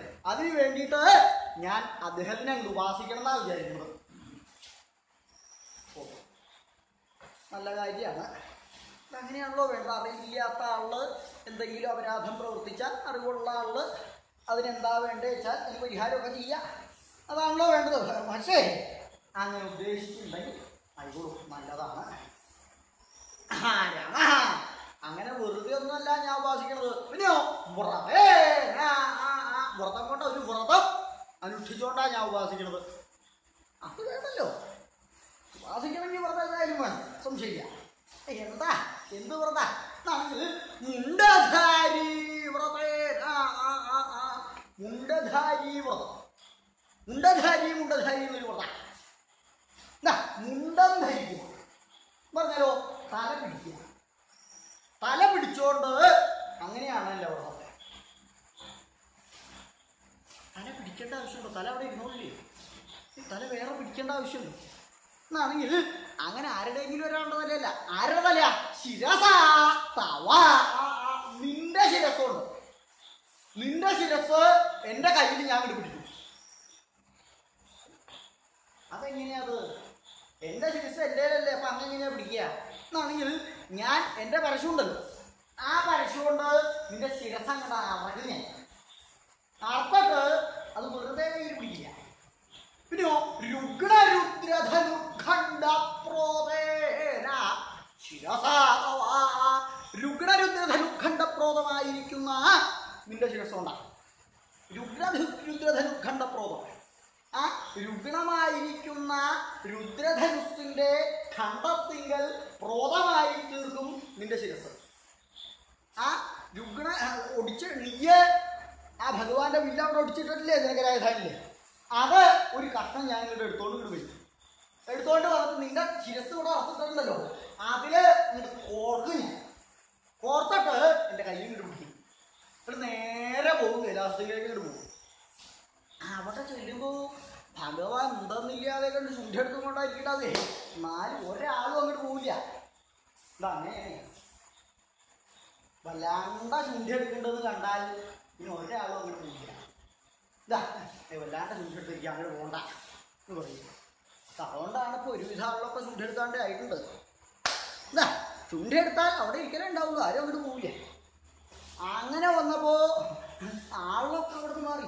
ശുദ്ധി എടുത്ത് ഉപ്പിത്താനായിട്ടിരിക്കുക, എന്താ വേണ്ട ശരിയായിട്ടിരിക്കുക, എന്താ ചെയ്യാ ശരിയായിട്ടേക്ക്. എന്നാൽ എനിക്കും പേടിയുണ്ടാവും, പക്ഷെ ധൈര്യമൊന്നും ഉണ്ടാവില്ല മുമ്പിലേക്ക്. അപ്പം ഞാൻ അവിടെ ഇങ്ങനെ ഒരു ദിക്കിൽ അവിടെ നിൽക്കും. ഇതിങ്ങനെ പില്ല് പിടിച്ചിട്ടുണ്ടാവും. പില്ല് പിടിച്ചോണ്ട് അവിടെ ഒരു ദിക്കിൽ മറിഞ്ഞു നിൽക്കും. നിൽക്കുമ്പോഴാ അദ്ദേഹം കാണൂലോ, ഞാൻ വന്നത് കാണാണ്ടിരിക്കില്ല അദ്ദേഹം.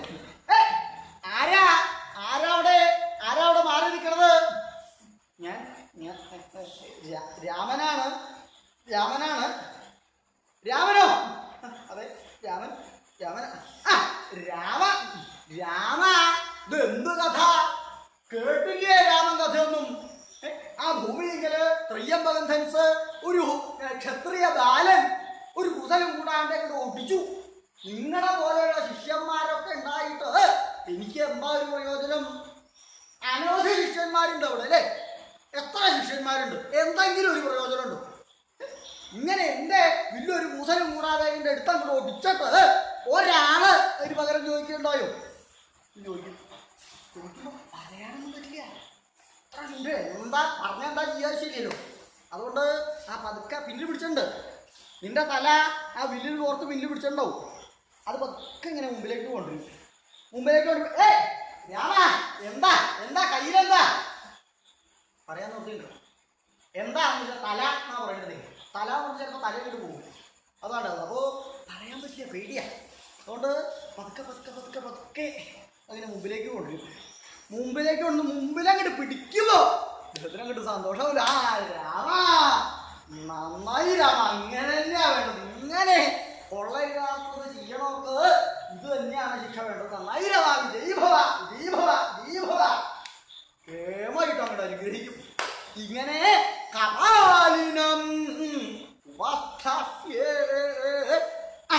ഭഗവാൻ ശ്രീ പരമേശ്വരനെ ഞാനങ്ങോട്ട് ഉപാസിക്കുന്നുണ്ട്. ഇങ്ങനെയാണ് ആ രാമശിരസ് അറുത്ത് ആ ധനുസിൽ അങ്ങോട്ട് കോർത്തിട്ട് ആ ഭഗവാനെ അങ്ങോട്ട് ഉപാസിക്കും ഞാൻ. അയ്യോ അത് കേട്ട സമയത്തിൻ്റെ ഭഗവാൻ പക്ഷേ അങ്ങനെ ഉദ്ദേശിക്കുന്നുണ്ടെങ്കിൽ ആയിക്കോട്ടെ. അപ്പോൾ അങ്ങനെ ഒരു കാര്യം ചെയ്യണമെന്ന് വിചാരിച്ചാൽ ആർക്കും ഒന്നും ചെയ്യാൻ പറ്റില്ല. അങ്ങനെ ചെയ്യണമെന്ന് ഉറപ്പിച്ചാൽ അങ്ങ് ചെയ്യും. എന്താ അത് അങ്ങേക്ക് അതിന് കഴിയുകയും ചെയ്യും. അതിന് ഭാഗത്തിലുള്ള വ്രതമാണ് എന്ന് പറഞ്ഞേക്കുന്നത്. എന്താ അത്? സ്വായത്തേന കുധാരേണ സ്വാധീനേ രാമമൂർധനി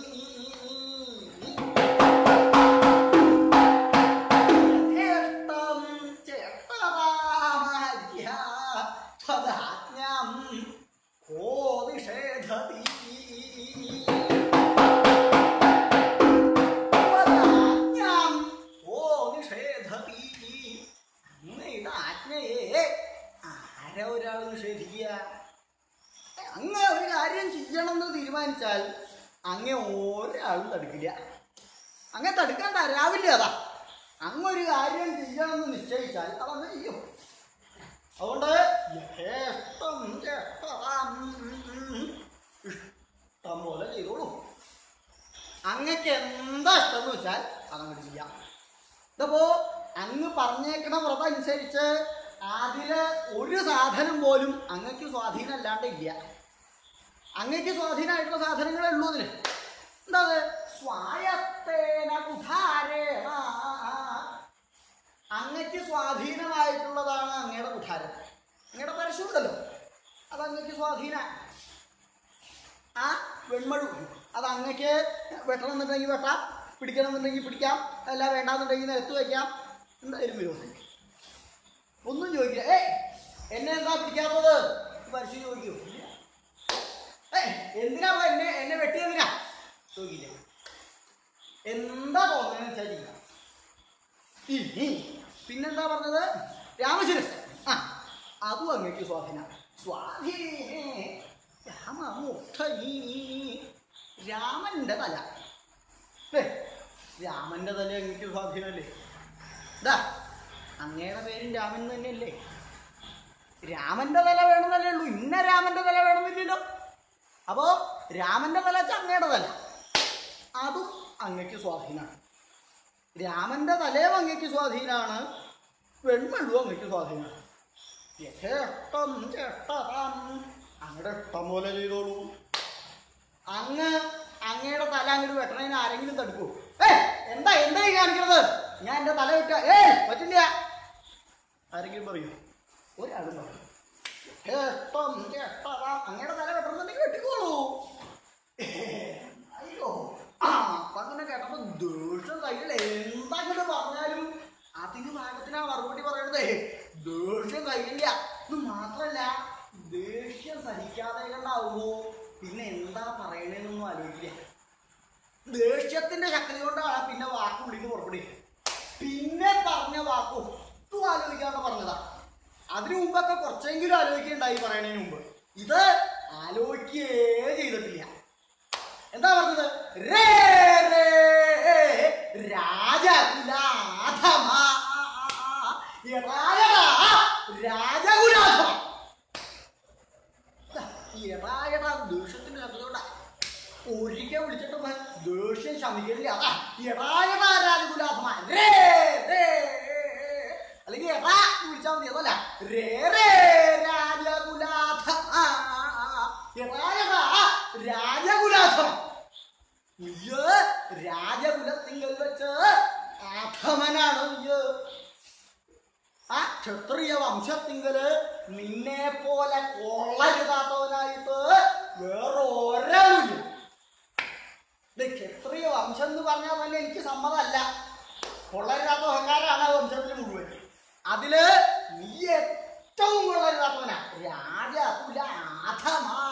നിന്നെ പോലെ കൊള്ളരുതാത്തവനായിട്ട് ആ വംശത്തിൽ വേറെ ആരും ഉണ്ടാവില്ല. അയ്യോ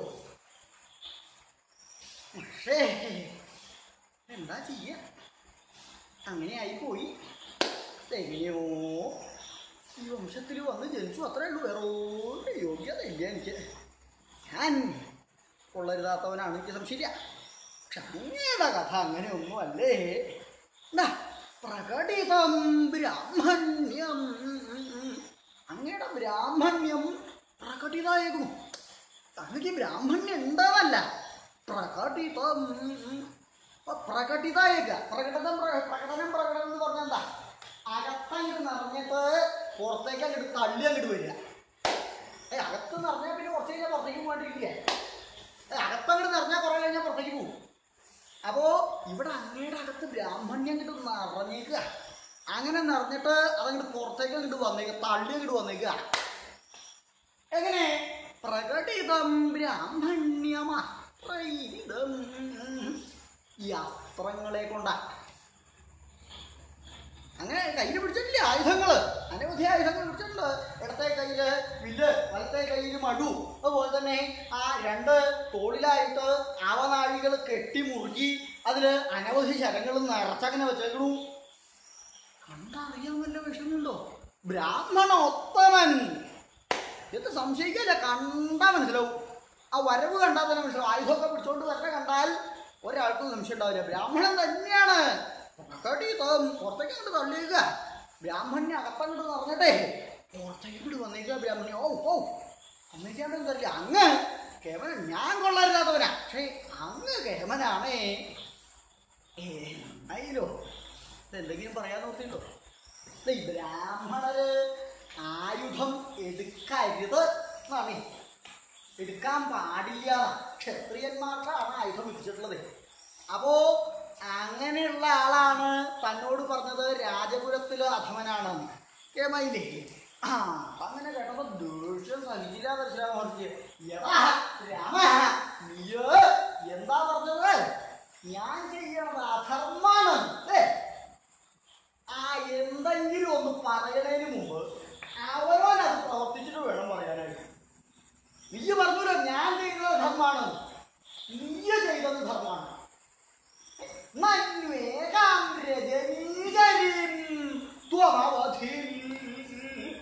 ഒരു രജനീചരിയെ നിഗ്രഹിക്കല്ലേ നീണ്ടായത്.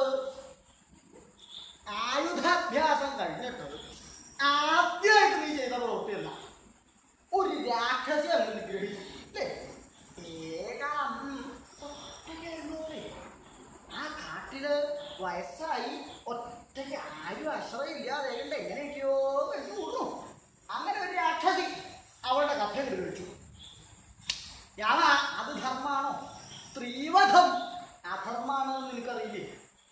അപ്പോ എന്നിട്ട് നീ ധർമ്മം പ്രവർത്തിച്ചിട്ടാണോ എന്നോട് ചോദിച്ചത്? ഞാൻ ചെയ്ത അധർമ്മാണ്. കൊള്ളരുതാത്തോര്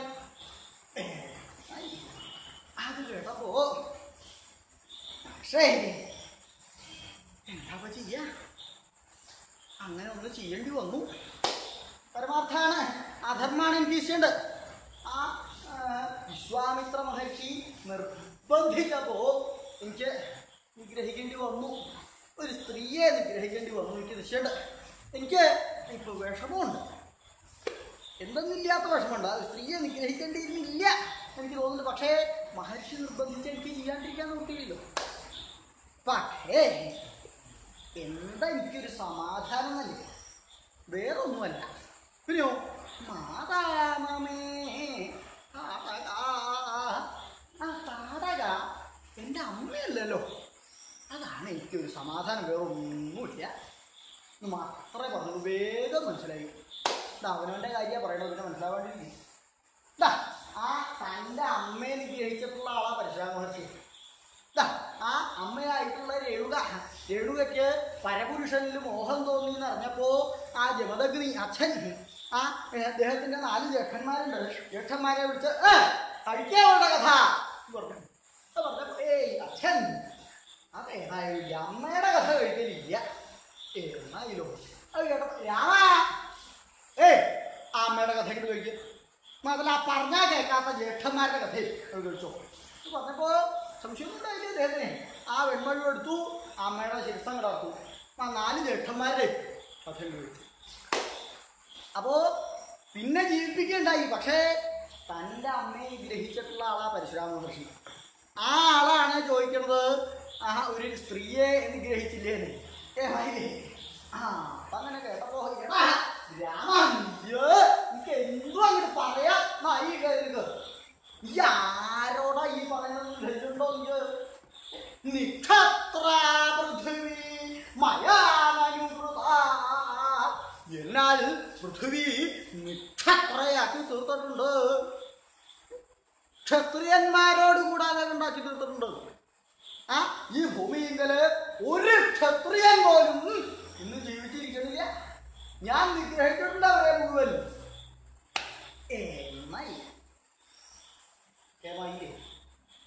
ഞാൻ ക്ഷത്രിയന്മാരെ മുഴുവൻ നിഗ്രഹിച്ചിട്ടുള്ള ആളാണ്. ആരോടാ പറയണേ? ഒരു ക്ഷത്രിയനോട്. അതങ്ങനെ കേട്ടപ്പോ പക്ഷേ അപ്പൊ എനിക്കൊരു സംശയം. കോഹം ഞാനാരാ ഒരു സംശയം. ക്ഷത്രിയന്മാരെ മുഴുവൻ നിഗ്രഹിച്ചു എന്നാണ് അങ്ങ് പറഞ്ഞതേ. ആ ക്ഷത്രിയന്മാരെ മുഴുവൻ നിഗ്രഹിച്ചുകൊണ്ട് അപ്പൊ ഞാനാരാ?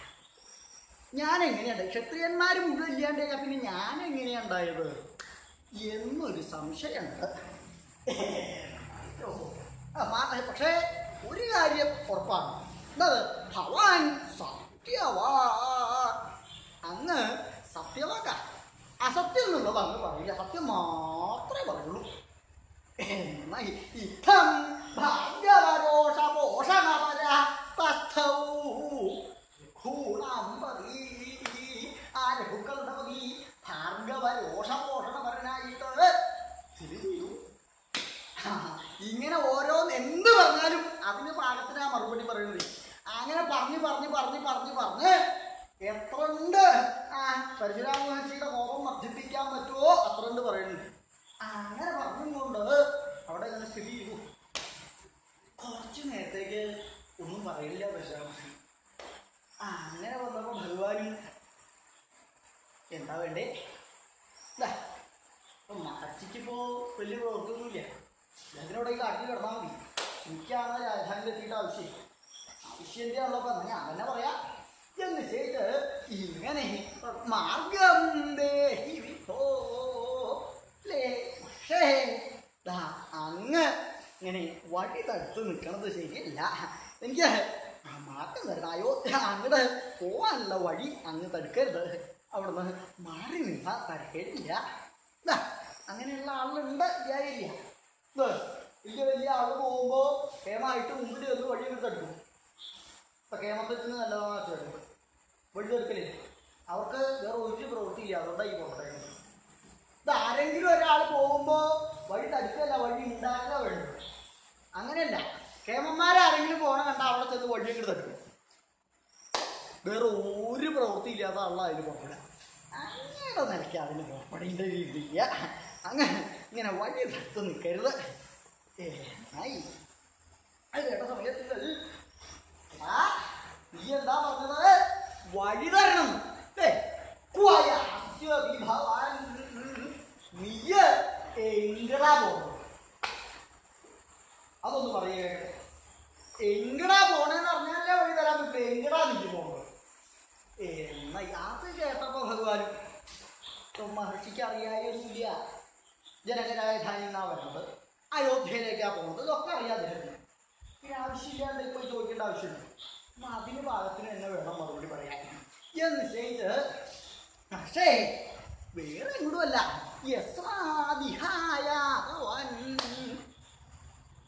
എവിടെന്നാ ഇങ്ങോട്ട് വന്നേച്ചാൽ അങ്ങോട്ട് പോകും. ഇത് കേട്ടപ്പോ കുറെ കൂടി അത് കഴിച്ചു. എങ്ങടാ പോണെന്ന് ചോദിച്ചാൽ അങ്ങനെയാ പറയാ, എങ്ങടാ പോണത് വന്നേക്കിലേക്ക്. അങ്ങനെ ഒരാൾ ചോദിച്ചാൽ അങ്ങനെ ഉത്തരം പറയാ. എന്നാൽ അതിന് ഭാഗത്തിന് വേണം, രാമ നീ വന്ന ദിക്കിലേക്ക് പോകും, എന്നാൽ നീ വന്ന പോലെ പോയാൽ മതി. സീതാം ദാസ്യ സീതയെ ദാനം ചെയ്യുന്നു എങ്കിൽ നീ പൊക്കോ, വിരോധമില്ല. നീ വന്നപ്പോഴേക്ക് പോകണമെന്നല്ലേ പറഞ്ഞു, വന്നപ്പോ സീത കൂടെ ഉണ്ടായിട്ടില്ലോ. ഈ ത്രയംബകം ധരിച്ച് ഭജിച്ചതിന് സമാനായിട്ട് കിട്ടിയതല്ലേ ഈ സീത. ആ സീതയെ ഇവിടെ നിർത്തിയിട്ട് നീ ഭയങ്കര ചപ്പോ ഈ വിരോധം. അത് കേട്ടപ്പോ ഭഗവാൻ ഭവതാ സംയംഗോക്തം മുനേ മഹർഷേ അങ്ങനെ നിനക്ക് അങ്ങ് പറഞ്ഞത് ഉചിതായില്ല. ഈ താടിയും തലയൊക്കെ നീട്ടി വളർത്തിയിട്ടേ ആരെങ്കിലും ഒരാൾ സാമാന്യം പോലും ഒരിക്കലും കൊണ്ട് പോണ കാണുമ്പോ അവിടത്തേക്ക് നീ പൊക്കോളെ ഇവിടെ നിർത്തിയിട്ട് നീ പറഞ്ഞു തുടങ്ങിയ ആളുടെ കഥ മഹർഷിമാരും മറ്റേ സ്ത്രീകളെ പിടിക്കാനായിട്ട് പുറപ്പെട്ടാത്ത അവസ്ഥ എന്താ ഇതിപ്പോ. അതുകൊണ്ടാണ് ശീകവും താടിയും തലയും നീട്ടിയ ആളെ കണ്ട അടുപ്പിക്കില്ല ആള്. ഇത് അങ്ങനെയുള്ള ആളാണ് വിഷമയുള്ള ആളും ധരിച്ചിട്ടുണ്ട്. അതുകൊണ്ട് താടിയും തലയും നീട്ടിയിട്ടുണ്ടെന്ന് കണ്ടാൽ അവനെ അടുപ്പിക്കണ്ട, വല്ലാണ്ട് അടുപ്പിക്കാണ്ടിരിക്കുകയാണ് നല്ലത് ധരിച്ചിട്ടുണ്ടേ. അല്ല അങ്ങനെ പല ആളുണ്ട്, താടിയും തലയൊക്കെ നീട്ടി കേമായിട്ട് ആശ്രമമൊക്കെ ഉണ്ട്. ആശ്രമത്തിൽ ചെന്ന് നോക്കുമ്പോഴോ ഇതാണ് ഇവന്റെ പ്രവൃത്തി അല്ലേ. കേറോല്ലേ അവിടെ ചെന്ന് നോക്കും, ഇങ്ങനെ പന്തിയല്ലാത്ത കാര്യങ്ങളൊക്കെ ചെയ്യേ. അപ്പോ ചില ആളിൽ എന്തെങ്കിലുമൊക്കെ കിട്ടുന്നു വിചാരിച്ചിട്ടാ അവിടെ പോകുന്നേ. അവിടെ ചെന്നാൽ എന്തെങ്കിലും കേമായിട്ടൊക്കെ കിട്ടുന്നു വിചാരിച്ചിട്ടാ പോണത്. കിട്ടും, കിട്ടാണ്ടിരിക്കൊന്നുമില്ല. എന്താ കിട്ടുന്നതെന്ന് മാത്രമേ സംശയമുള്ളൂ. കിട്ടും, എന്തെങ്കിലുമൊക്കെ കിട്ടും അവിടെ പോയാൽ. എന്താ കിട്ടുന്നതെന്ന് അത്ര ഉറപ്പുണ്ടാവില്ല എന്ന് മാത്രമേ. അതുകൊണ്ടാണ് അധികവും അവരൊക്കെ ഇപ്പൊ കാരാഗ്രഹത്തിലാണ്. ഈ താടിയും തല നീട്ടിയാണല്ലേ അനവധി പേരുണ്ട് കാരാഗ്രഹത്തിലാണ് ഇപ്പൊ കഴിയുന്നത്. അപ്പോ ഇങ്ങനെ ഓരോന്ന് കാട്ടിയാൽ തുടങ്ങാത്ത അവസ്ഥ എന്താ. അത് സാധാരണ ആളുകളൊന്നും വിഷമില്ല. അങ്ങയുടെ നിലയ്ക്ക് പറഞ്ഞത് ഉചിതായില്ല. അല്ലോ പറഞ്ഞു കഴിഞ്ഞപ്പോഴാണ് പരശുരാമ മഹർഷിക്ക് പറയേണ്ടിയിരിക്കുക. തോന്നി. ആ ദേഷ്യത്തിന്റെ ശക്തി കൊണ്ട് പുറപ്പെട്ടതാണ്. രാമ എന്നാൽ അത് വേണ്ട. പിന്നെയോ യുദ്ധം ദേഹി യുദ്ധത്തെ തരൂ. ഈ സീതയോട് നിർത്തണ്ട, പക്ഷേ എന്നോട് യുദ്ധം ചെയ്യാം. ഇപ്പൊ തുടങ്ങാൻ യുദ്ധം. സമയത്തിൽ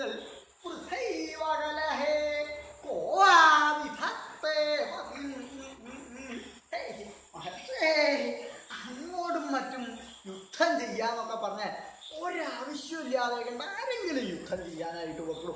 ഒരു കാരണമില്ലാതെ കണ്ട് യുദ്ധം ചെയ്യേണ്ട ആവശ്യം എന്താ എന്നാണെങ്കിൽ രാമ അങ്ങനെ കാരണമില്ലാതെ കണ്ടൊന്നുമല്ല. പിന്നെയോ രാമോ ദാശരഥിർ ഭവേത് ത്രിഭുവനേ രാമോധവാ ത്രിഭുവനത്തിങ്കൽ ദാശരഥിയായിരിക്കുന്ന രാമനോ ഭാർഗവനായിരിക്കുന്ന രാമനോ വികണം. ആ ഈ ത്രൈലോക്യത്തിങ്കൽ ഒന്നെങ്കിൽ ഭാർഗവനായിട്ടുള്ള രാമൻ, അല്ലെങ്കിൽ ദാശരഥിയായിട്ടുള്ള രാമൻ. ഇവരിൽ ആരെങ്കിലും ഒരാൾ മതി. നമ്മൾ രണ്ടാളും കൂടെ ഇനി വേണ്ട, ആരെങ്കിലും ഒരാൾ മതി.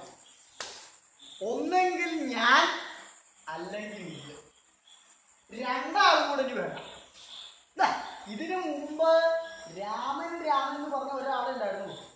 രാമൻ എന്ന് പറഞ്ഞ അത് ഞാനാ. ഇപ്പൊ സംശയം ഇപ്പൊ നീയും.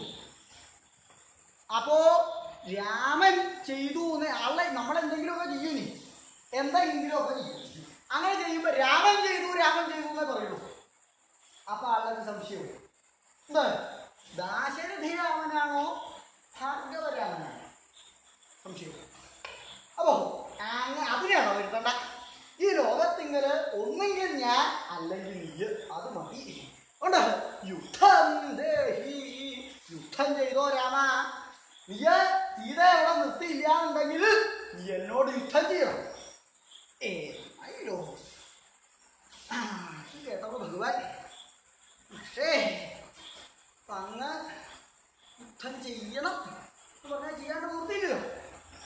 പക്ഷേ ഒരു വൈഷമ്യം വേറൊന്നുമല്ല, ശാപം.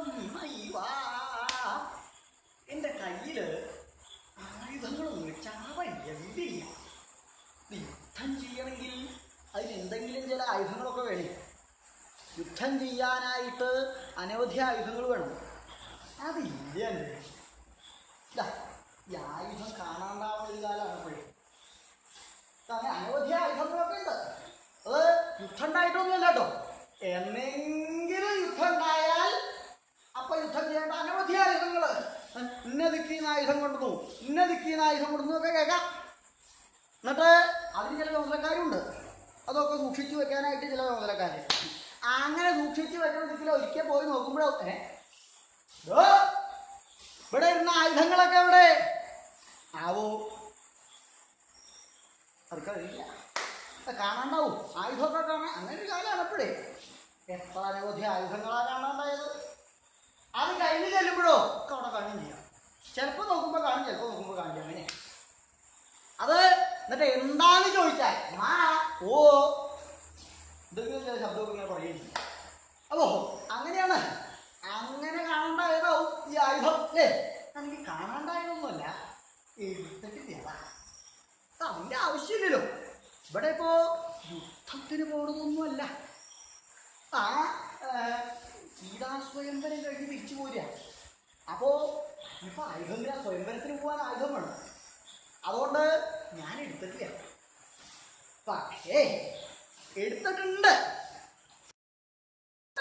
ഒരാവശ്യം വന്നാൽ ആവശ്യമുള്ള ആയുധമൊക്കെ ഉണ്ട്. ചെറിയൊരു ഇല്ല നന്നാ ചെറുതാ. അങ്ങോട്ട് യുദ്ധം ചെയ്യാൻ പോരാ. അതുകൊണ്ടാണ് ഞാൻ പറഞ്ഞത് ചാപം ചാവല്ല, വില്ലില്ല. കൗശലം ഒക്കെ നന്നായിട്ടുണ്ട്. യുദ്ധം വേണം എന്ന് പറയുമ്പോഴേ വില്ലില്ല എന്ന് പറഞ്ഞാൽ ചിലപ്പോൾ യുദ്ധം വേണ്ട വെച്ചാലോ. വില്ലില്ലേ എന്നാ വേണ്ട എന്ന് പറഞ്ഞാൽ യുദ്ധം കൂടാണ്ട് കഴിക്കാറില്ലേ.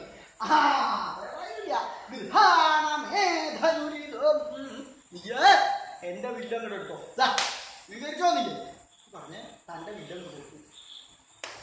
വില്ല് കിട്ടിയപ്പോ മാത്രമില്ല. വില്ല് മാത്രം ഉണ്ടായതുകൊണ്ട് കാര്യമില്ല, അതിന് തൊട്ട് പ്രയോഗിക്കണമെങ്കിൽ ശരം വേണ്ടേ? അതുമില്ല. ബാണാസന്ധ്യത്രമേ എൻ്റെ കയ്യില് ആയുധം ശരങ്ങളുമില്ല. ഓ രാമ, ഇങ്ങനൊരു ദിക്കിലേക്കൊക്കെ പുറപ്പെടുമ്പോൾ ഇതൊക്കെ കരുതിയിട്ട് വേണ്ടേ പുറപ്പെടാനായിട്ട്? ഇങ്ങനെ ഈ സ്വയംവരമൊക്കെ കഴിഞ്ഞ് പോകുമ്പോൾ ആരെങ്കിലും ഒക്കെ ഇങ്ങനെ ചാടി വരുന്നൊക്കെ അറിഞ്ഞിട്ട് വേണ്ടേ പുറപ്പെടാൻ? അതൊന്നും ധരിച്ചിട്ടില്ലേ? കുട്ടിയാണെങ്കിൽ ആ പുറപ്പെടാന്ന് പറഞ്ഞപ്പോൾ ചാടിയിട്ട് പുറപ്പെട്ടു, അത്രേ ഉള്ളൂ. ഈ വേണ്ട സാധനങ്ങളൊന്നും എടുത്തില്ല. എങ്ങോട്ട് പോകുമ്പോഴും ആയുധമൊക്കെ എടുത്തിട്ട് വേണം പോവാൻ. ഏതായാലും ഈ ആയുധം അത്ര ഇല്ലാത്തോണ്ട് നീ യുദ്ധം ചെയ്യാണ്ടിരിക്കണ്ട. തുണി അക്ഷയസായകേ തവ ശിശോ അമ്പൊടുങ്ങാത്ത എൻ്റെ ഈ അവനാഴികള് ഞാൻ നിൽക്കുന്നത് തരാം. അമ്പൊടുങ്ങില്ല, എപ്പോഴും അസ്ത്രം ഉണ്ടാവും. എന്തുകൊണ്ടാണെന്നറിയോ? ശിശോ കുട്ടികൾക്ക് ഇന്ന ദിക്കിലേക്ക് പോകുമ്പോൾ ഇന്നത് അതൊക്കെ കയ്യിൽ കരുതുന്നത് അതൊന്നും അറിയണ്ടാവില്ല. അതുകൊണ്ടാണ് നിനക്ക് തരുന്നത്. അല്ലാതെ കൊണ്ട് സാമാന്യം പോലൊരു ശത്രു മുമ്പിൽ വന്നിട്ടുണ്ട് അതൊന്നും ഞാൻ തരില്ല. ഇതെൻ്റെ ആയുധ. നിന്നോട് യുദ്ധം ചെയ്യാൻ എനിക്ക് ആയുധത്തിൻ്റെ ആവശ്യമൊന്നുമില്ല. അതുകൊണ്ടാണ് ഇതൊക്കെ തരുക. സംഘൃഷ്യ ആ അവനാഴിയിൽ ആ ശരങ്ങൾ ഒടുങ്ങാത്ത അവനാഴി കണ്ടുപിടിച്ചോ. അതും കൊടുത്തു. അത് കിട്ടിയപ്പോൾ പക്ഷേ ഓക്കെ ആയിട്ടുണ്ട്, വില്ലായി, പ്രയോഗിക്കാൻ ശരായി. ഇപ്പൊ ഇത് തൊടുത്ത് എങ്ങനെയാ പ്രയോഗിക്കണ്ടേ? ലക്ഷ്യം ലക്ഷ്യം എങ്ങടാ? അതും അങ്ങൊന്ന് പറയണം. അത്ര ബുദ്ധിയില്ലാത്തവരാണല്ലേ?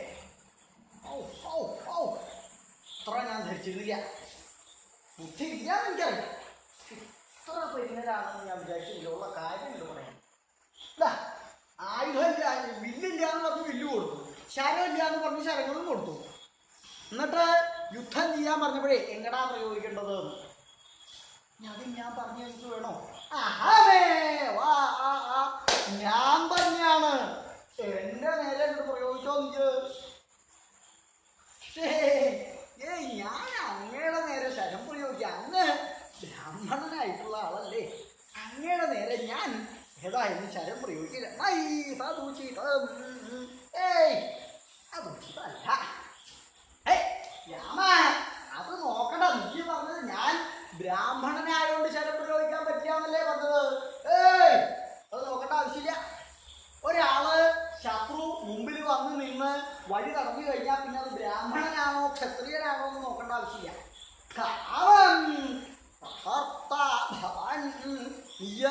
നിന്റെ ഇഷ്ടം പോലെ പ്രയോഗിച്ചു. നിനക്ക് നിന്നെ കൊണ്ട് പറ്റണത് പോലെയൊക്കെ നീ പ്രയോഗിച്ചു. ഞാൻ ഒന്ന് കാണട്ടെ എത്രമാത്രം ഉണ്ട് നിന്റെ കേമത്വം. എനിക്കൊന്നറിയണം. പ്രയോഗിച്ചോ നീ? അയ്യോ, ശൃണ്വന്തു അത്ര മഹാജനാമുനിവചോ ശിവത്ര ദോഷോ. ഈ മുനിവചസ് മഹാജനങ്ങൾ ശ്രമിക്കട്ടെ. വലിയ വലിയ ആളുകള് കേട്ടോട്ടെ. മഹാജനങ്ങള് നൈവത്ര ദോഷോ എനിക്ക് ഇവിടെ യാതൊരു ദോഷമില്ല. ആ മഹർഷി ആയുധം പ്രയോഗിക്കാൻ പറഞ്ഞു. ഞാൻ പ്രയോഗിക്കുകയാണ്. എനിക്ക് യാതൊരു ദോഷമില്ല. അങ്ങ് അദ്ദേഹം പറഞ്ഞിട്ടാണ് ഞാനിത് ചെയ്യണത്. മഹാജനങ്ങള് ഇത് കേൾക്കട്ടെ. പറഞ്ഞല്ലോ, പറഞ്ഞു എന്ന് മാത്രല്ല പിന്നെ എന്താ അദ്ദേഹം ചെയ്യണ്ടായത് എന്നാണെങ്കിൽ ഇത്തം ഉത്തരോത്തര വചന ജനിതരോഷഘോഷ ഭഗ്നഭ്രൂതികേന ഭഗ്നവേണ സമർപ്പിതം അഖില ഭുവന രക്ഷാ വിചക്ഷണം പക്ഷിവാഹന ശരാസനമാദായ തക്ഷണം സഗുണം വിധായ തത്ര ശരസന്ധാനമാതന്വതി രഘൂലകുമാരേ സൗതുകമവലോ ദിവ്യജന സമാജേ.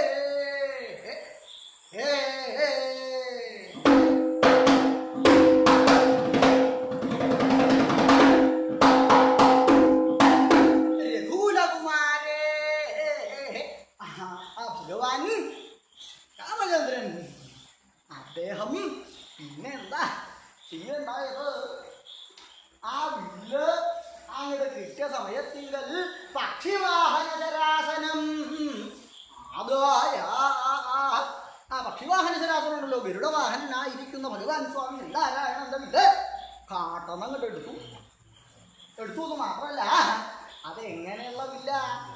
ഇത്തം ഉത്തരോത്തര വചന ജനിതരോഷപോഷ ഭുക്തഭ്രൂകുടികേന ഭാഗ്യവേണ സമർപ്പിതം. ഇപ്രകാരം ഉത്തരോത്തര വചന ജനിതരോഷപോഷ ഭുക്തഭ്രൂകുടികനായിരിക്കുന്ന ഭാഗ്യവനാൽ സമർപ്പിതമാണ്. ഇങ്ങനെ ഉത്തരോത്തരങ്ങളായിരിക്കുന്ന വചനങ്ങളെ കൊണ്ട് ഉണ്ടായിരിക്കുന്ന രോഷപോഷം കൊണ്ട് ഭുഗ്നമായിട്ട് തീർന്നിട്ടുണ്ട് ഭ്രൂകുടികൾ. ഇങ്ങനെ എന്ത് ഭഗവാൻ എന്ന് പറഞ്ഞാലും അതിന് മറുപടി പരശുരാമ മഹർഷി പറയാ, അതിന്റെ മറുപടി ഭഗവാൻ പറയാ. ഇങ്ങനെ പറഞ്ഞ് പറഞ്ഞ് പറഞ്ഞ് പറഞ്ഞ് പറഞ്ഞ് രോഷപോഷണ്ടായി. എന്തെന്നില്ലാതെ കൊണ്ട് കോപിച്ചോണ്ടാ വന്നത്. ഇങ്ങനെ ഓരോന്ന് പറയുകയും കൂടി ആയപ്പോ എന്തെന്നില്ലാതെ കണ്ടങ്ങട് എത്രയായി ആ കോപം നിശ്ചയില്ല എന്ന് വേണം പറയാം. അങ്ങനെ കോപിച്ചിട്ട് ഭുഗ്നമായിട്ട് തീർന്നിട്ടുണ്ട് ഭ്രൂകുടികൾ. ആ പിരികക്കൊടികൾ അങ്ങനെ വളഞ്ഞു ഒട്ടിഞ്ഞിട്ട് വശമായിട്ടുണ്ട്. അത്ര നേഴ്ചത്തില്ല. അങ്ങനെ അതുകൊണ്ടാണ് ഇത് കൊടുത്തത്. അങ്ങനെയുള്ള ആളാണ് ഈ കൊടുത്തത് എന്ന് പറഞ്ഞുകൊണ്ട് ദേഷ്യത്തിന്റെ ശക്തി കൊണ്ടാണ് അങ്ങനെ പ്രവർത്തിച്ചത്. അല്ലാതെ കണ്ട് ആലോചിച്ച് പ്രവർത്തിച്ചാൽ താൻ എന്താ ചെയ്യണമെന്ന് ആലോചിക്കലോ. തൻ്റെ ശത്രുവിന് തൻ്റെ ആയുധം കൊണ്ട് കൊടുക്കുക ആരെങ്കിലും ഒരാൾ ചെയ്യോ?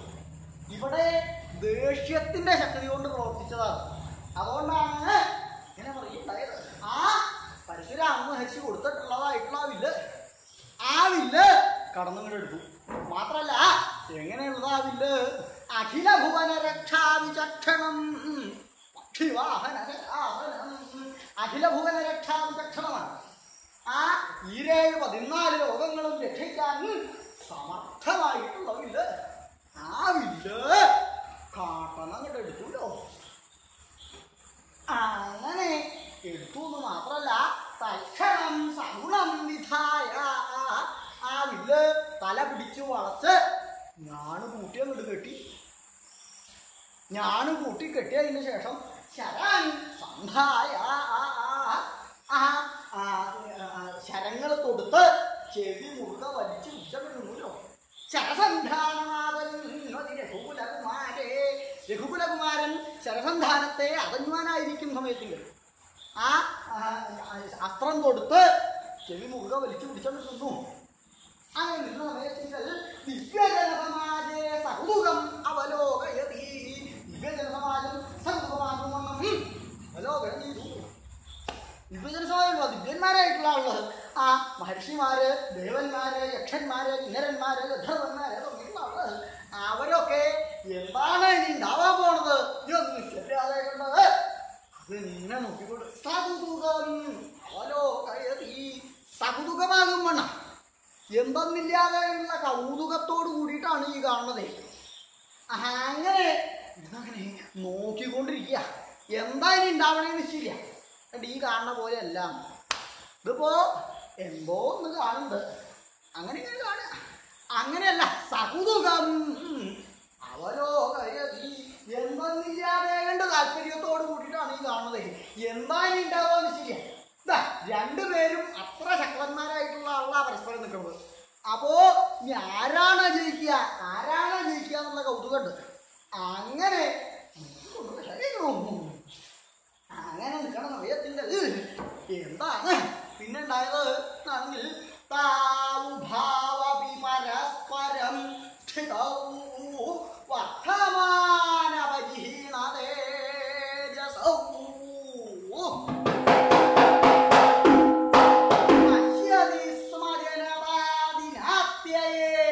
പാർവണൗ ശശിദിവാകരാ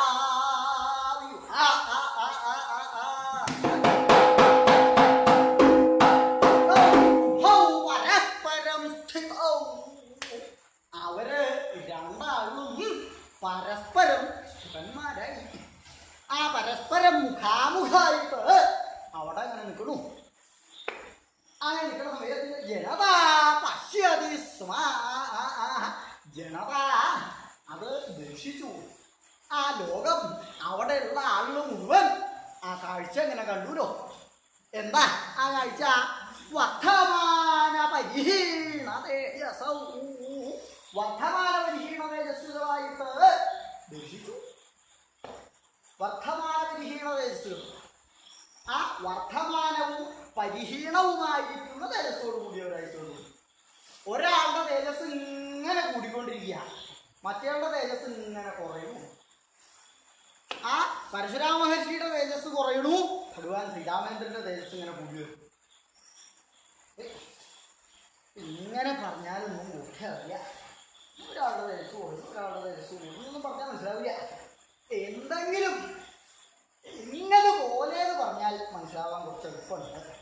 എന്നാണെങ്കിൽ എന്തുപോലെ എന്ന് പറയണമെന്നുണ്ടെങ്കിൽ ശശിദിവാകരന്മാരെ ശശിദിവാകരന്മാരെന്ന് വെച്ചാൽ ആ ചന്ദ്രനും ആദിത്യനും അവരുടെ പോലെ. എങ്ങനെ? പരസ്പരം സ്ഥിതവും ശശിദിവാകരവും. പരസ്പരം സ്ഥിതന്മാരായിരിക്കുന്ന ശശിദിവാകരന്മാർ സാധാരണ പോലെ പോലെ ആ അവര് ആ ആദിത്യനും ചന്ദ്രനും ആ മുഖാമുഖം നോക്കി നിൽക്കുന്നത് പോലെ അങ്ങനെ ഉണ്ടാവും. പകൽ ആദിത്യനുണ്ടാവും, രാത്രി ചന്ദ്രൻ ഉണ്ടാവും. അതല്ലാതെ കണ്ട് രണ്ടുപേരും കൂടി ഒരുമിച്ചുണ്ടാവും. അങ്ങനെ ഒരുമിച്ചുണ്ടാവുന്ന സമയമുണ്ടോ എന്നാണെങ്കിൽ അങ്ങനെ ഉണ്ട്. അപ്പോ പാർവണവും ദിനാത്യയെ, പാർവണമായിരിക്കുന്ന ദിനാത്യയിൽ ആ പൗർണമിയുടെ അന്ന് ദിനാത്യയെ സന്ധ്യയ്ക്ക്, ആ സന്ധ്യ സമയത്ത് അത് കാണാൻ പറ്റണ ദിക്കിൽ ചെല്ലണം കേട്ടോ. ഇവിടെ ഇരുന്ന് നോക്കിയിട്ട് കാര്യമില്ല.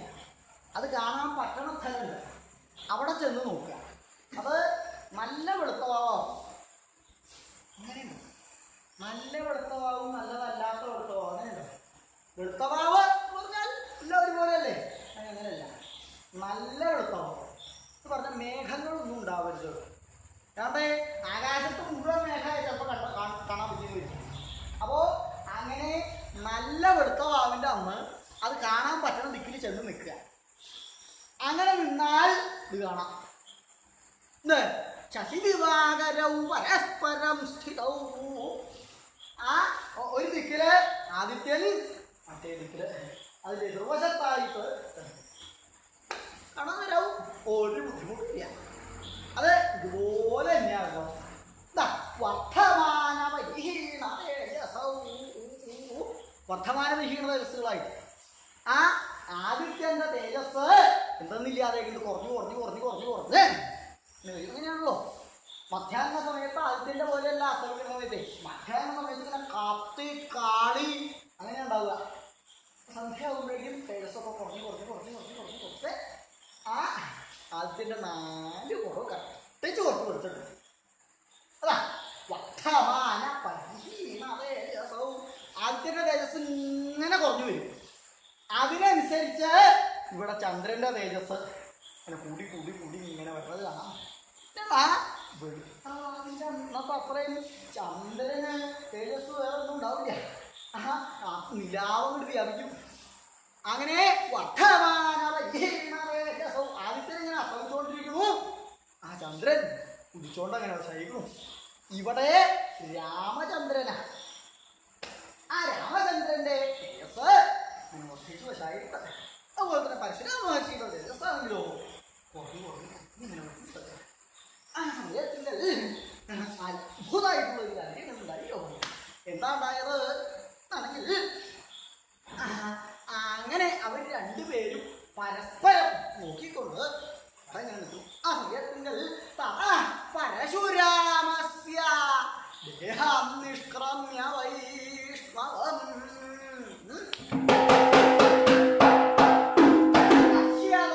സർവഭൂതാനാം യജോ രാമമുഖേ വിശൽ.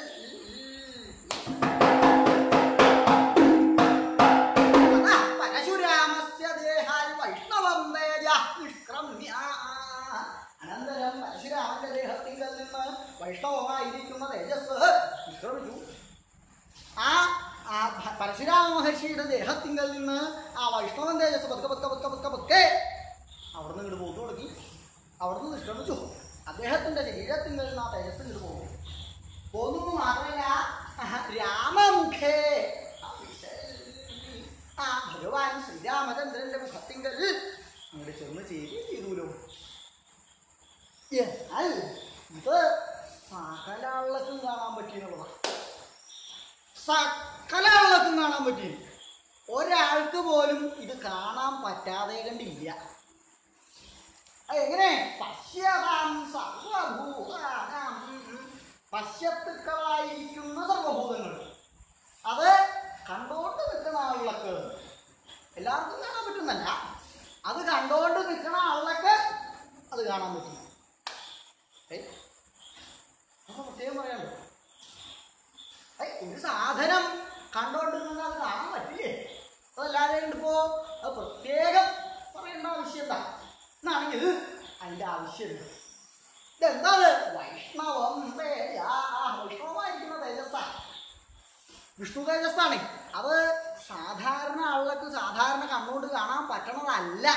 പക്ഷേ ഇവിടെ സകല ആളുകൾക്കും കാണാൻ പറ്റി. പശ്യതാം സർവഭൂതാനാം, മനുഷ്യന്മാർക്കെന്നല്ല കണ്ണുള്ള ആളുകൾക്കൊക്കെ അത് കാണാൻ പറ്റിയതാ.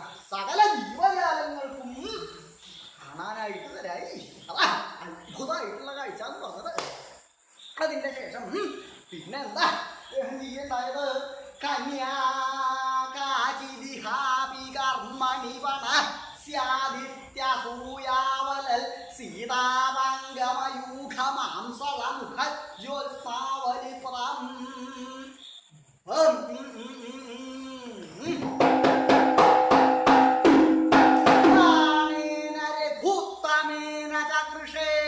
നാരായണീയം ധനു സന്ധായാധരാംശ്ച ഭാർഗവഗതിച്ഛേദാദമോഹി.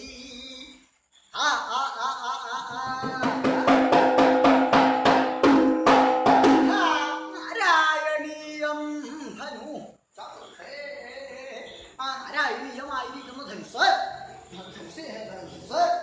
ധനുസിനെ കർഷണം ചെയ്തു.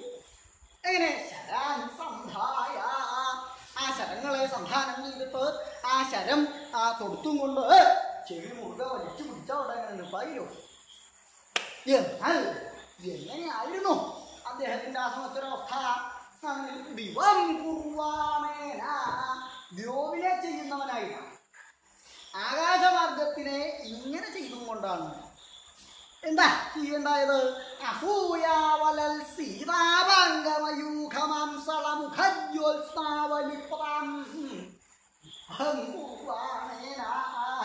അസൂയാവലത് സീതാഭാംഗമയൂഖമാംസളമുഖജ്യോത്സാവലിപദയാക്കി തീർക്കുന്നുണ്ട് ദ്യോവിനെ.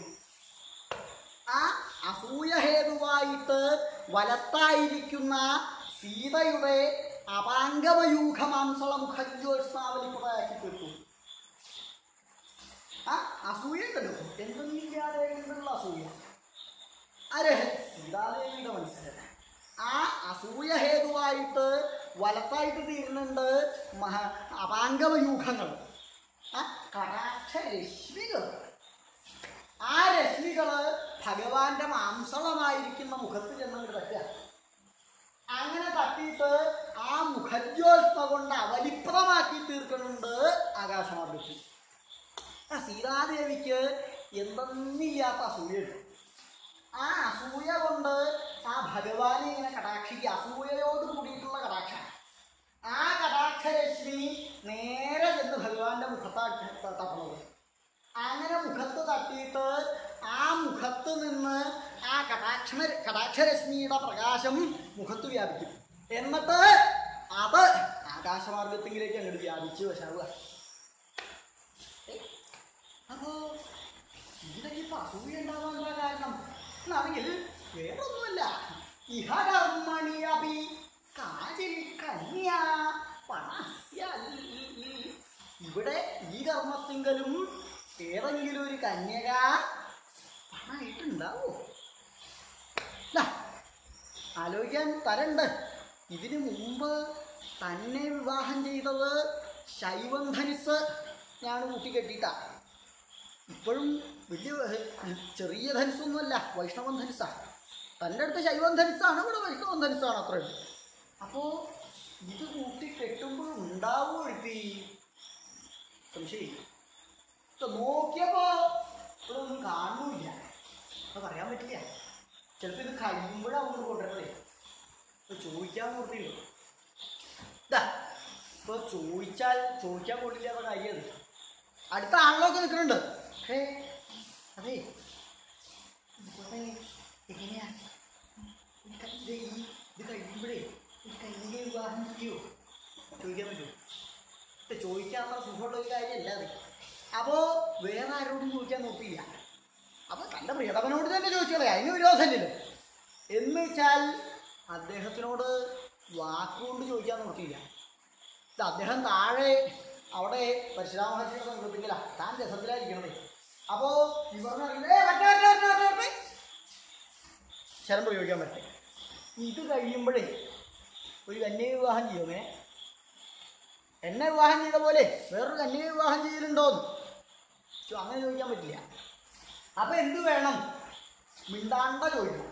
അതിന് ഏറ്റവും നല്ലൊരു കടാക്ഷ, അത് കണ്ണുകൊണ്ട് ചോദിക്കാം. അതിന് വേണ്ടിയിട്ടാണ്. ഇപ്പോൾ അധികം മിണ്ടരുത് എന്നാ പറയുക അല്ലേ, അധികം വായൊന്നും തുറക്കരുത് എന്നാ പറയുക. വായൊക്കെ മൂടിയിട്ട് വേണം ഇപ്പോൾ നടക്കാനായിട്ട്. അപ്പോൾ അതിന് പാകത്തിന് ചോദിക്കണം എന്നുണ്ടെങ്കിൽ കണ്ണുകൊണ്ട് തന്നെ ചോദിക്കണം, സംശയമില്ല. അപ്പോൾ അത് ഭഗവാനെ തൻ്റെ അഭിപ്രായം ഇന്നതാണെന്ന് മനസ്സിലാക്കാൻ പാകത്തിന് കടാക്ഷിക്കുക, അസൂയയോട് കൂടിയിട്ട്. അങ്ങനെ കടാക്ഷിക്കുന്ന സമയത്ത് ഇതൊന്നും മനസ്സിലാവും. പക്ഷേ ഇത് അത്ര എളുപ്പമല്ല. എന്താ, സാധാരണ ഒരാളെ കടാക്ഷിക്കാൻ വിഷമമൊന്നുമില്ല. സാധാരണ നിൽക്കുന്ന ആളാണെങ്കിൽ കടാക്ഷിച്ച് പരിചയമുള്ള ആളാണെങ്കിൽ വിഷമില്ല. ഇത് ഭഗവാൻ ഈ ശരം തൊടുത്താണ് നിൽക്കുന്നത്. ശരം തൊടുത്ത് നിൽക്കുമ്പോൾ തല കുറച്ചൊന്ന് മേപ്പോട്ട് ഇങ്ങനെ പോകുന്നു. അപ്പോൾ കുറച്ച് മേപ്പോട്ട് നോക്കിയിട്ടാണ് നിൽക്കുന്നത്. നേരെ നോക്കി നിൽക്കുന്ന ആളാണെങ്കിൽ കടാക്ഷിക്കാൻ വിഷമില്ല. മേപ്പോട്ട് നിൽക്കുന്ന ആളെ കടാക്ഷിക്കാൻ സാധിക്കും. യുദ്ധം കടാക്ഷിച്ച് പരിചയമുള്ള ആളാണെങ്കിൽ വിഷമം ഉണ്ടാവില്ല. ഇവിടെ ദേവിക്ക് കുറച്ചൊരു ബുദ്ധിമുട്ടുണ്ട്, അത്ര പരിചയമില്ല കടാക്ഷി. ഇപ്പോൾ ഒരു വിധം ചെറുപ്പക്കാർക്കൊക്കെ നിശ്ചയമാണ് എങ്ങനെയൊക്കെ കടാക്ഷിക്കണം എന്നൊക്കെ അറിയാം. പക്ഷേ ഇവിടെ കുറച്ചൊന്ന് പാടുപെടേണ്ടി വന്നു. മുകളിലേക്ക് നോക്കിയിട്ടുള്ളൂ. അപ്പോൾ അതിന് പാകത്തിന് കടാക്ഷിക്കുന്നത് അസൂയ വലൽ സീതാവലിപ്രാം വലത്താവുണ്ട്. സ്വതേ തന്നെ കടാക്ഷത്തിൻ്റെ ഒരു സമ്പ്രദായം എങ്ങനെയാണ്? ആ ആരെയാണോ നോക്കുന്നത് ആ നോക്കാനായിട്ട് ഇപ്പോൾ ചോട്ടിൽ നിന്ന് ഇങ്ങനെ വരും. വന്ന് കണ്ടാൽ അപ്പം മുകളിൽ നിന്ന് തിരിച്ചിട്ട് പോകും.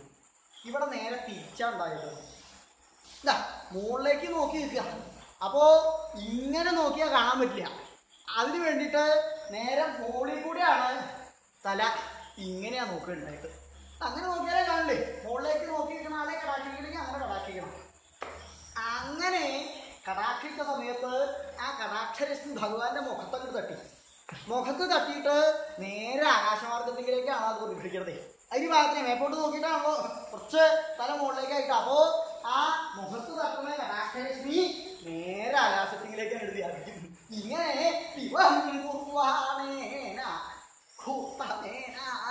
ഇങ്ങനെ ചെയ്തും കൊണ്ട് ശരൺ സന്ധായ ധനു ചക്ഷുഷേ ആ ശരങ്ങളെ ധാനം ചെയ്തിട്ട് നമുക്ക് ചെവി മുഖം വലിച്ചു നിന്നല്ലോ. അപ്പോഴേക്കും പരശുരാമ മഹർഷിയുടെ കഥയൊക്കെ പരിണലായി.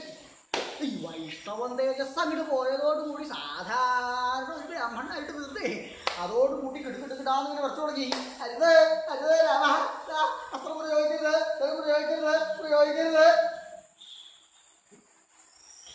പക്ഷേ അങ്ങ് പറഞ്ഞിട്ടല്ലേ ഞാൻ ശരം പ്രയോഗിക്കുന്നത്. അതെ, അത് ഞാൻ പറയുകയൊക്കെ ഉണ്ടായി. പക്ഷെ ഇനി പ്രയോഗിക്കരുത്, എനിക്ക് പേടിയാവുന്നുണ്ട്.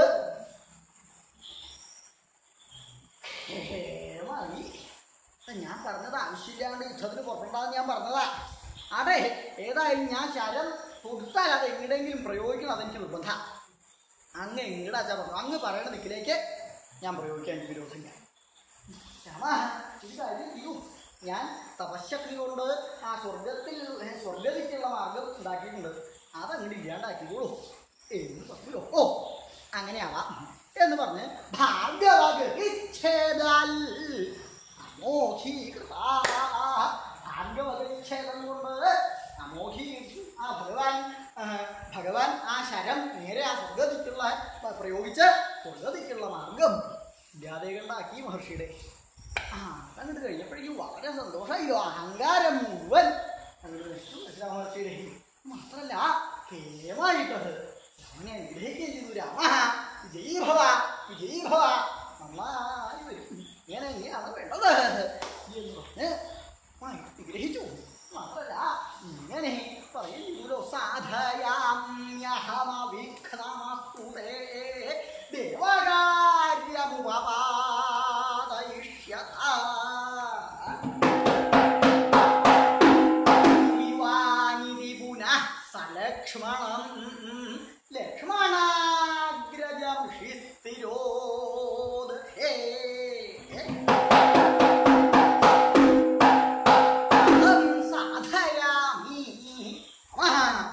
ഞാൻ മതികളിൽ ഇപ്പൊ തന്നെ ഇവിടുന്ന് പോവാണ്. ഇപ്പൊ തന്നെ കുറച്ചാ മാന്തായി.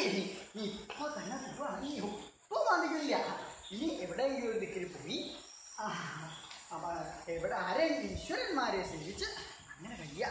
അതാണ് ഞാൻ തീരുമാനിച്ചത്. നന്നായിട്ട് വരും. അവിഘ്നമസ്തു അങ്ങക്ക് വിഘ്നം ഭവിക്കട്ടെ. അങ്ങക്ക് യാതൊരു വിഘ്നങ്ങളും ഉണ്ടാവില്ല.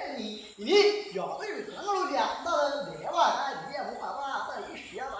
ദേവകാര്യത്തെ ഉപാദേശിക്കാണെങ്കിൽ ആ ദേവന്മാരുടെ കാര്യം സാധിക്കാനായിട്ട് ഭൂമി ഇങ്ങനെ അവതരിച്ചിട്ടുള്ള ആളാണല്ലോ. അവിടത്തേക്ക് യാതൊരു വിഷയം ഉണ്ടാവില്ല. അടിയൻ എന്തൊക്കെയോ ഇങ്ങനെ പറഞ്ഞു തന്നെ ഉള്ളൂ. അതൊന്നും എന്താണ് വേണ്ടത് ആലോചിച്ചിട്ടല്ല. ദേഷ്യത്തിന്റെ ശക്തി കൊണ്ട് ഒക്കെയോ പറഞ്ഞു. അതെ, ഏതായാലും ഇനി അമാദിക്കണില്ല എന്ന് ഏവം സലക്ഷ്മണം ലക്ഷ്മണാഗ്രജം സലക്ഷ്മണനായിരിക്കുന്ന ലക്ഷ്മണാഗ്രജനോട് ഇങ്ങനെ പറഞ്ഞു. ഭഗവാൻ ഒറ്റയ്ക്കല്ല അവിടെ നിൽക്കണതേ. ഭഗവാൻ രഥത്തിൽ നിന്ന് അങ്ങോട്ട് ഇറങ്ങണത് കണ്ടപ്പോ അപ്പൊ ലക്ഷ്മണനും ഇറങ്ങിക്കൂടെ. മഹർഷി വന്ന് തൻ്റെ ജ്യേഷ്ഠന്റെ വഴിയെടുത്ത് അടുത്തേ ദേഷ്യപ്പെട്ടുകൊണ്ടല്ല അവിടെ ഇറങ്ങി കൂടെ ഭഗവാന്റെ അടുത്ത് തന്നെ നിൽക്കുന്നുണ്ട്. എന്താ വേണ്ട വിരാശില്ലല്ലോ. ആ എന്താ വേണ്ടതെന്ന് പറഞ്ഞ അപ്പം അങ്ങോട്ട് ചെയ്യണം നിശ്ചയിച്ച് അടുത്ത് തന്നെ നിൽക്കുന്നുണ്ട്. ആ ലക്ഷ്മണന്റെ ഒരു സ്വഭാവത ജ്യേഷ്ഠനെ പിരിക്കുക വ്യതിരിച്ചത് മുതൽക്ക് അങ്ങനെയാണ്. ജ്യേഷ്ഠൻ എങ്ങോട്ട് പോയാലും ജ്യേഷ്ഠന്റെ കൂടെ പോയി. എന്തിനാ പോണത്? എവിടെ എനിക്ക് ആവശ്യമുണ്ടോ? ഒന്നുമില്ല. എങ്ങോട്ട് പോയാലും കൂടെ പോകും. അങ്ങനെയാണ് ലക്ഷ്മണനെ. ഇവിടെ സലക്ഷ്മണം ലക്ഷ്മണാഗ്രജം ആ ലക്ഷ്മണനോട് കൂടിയിരിക്കുന്ന രാമനോട് ഇങ്ങനെ പറഞ്ഞു. മാത്രമല്ല ഋഷി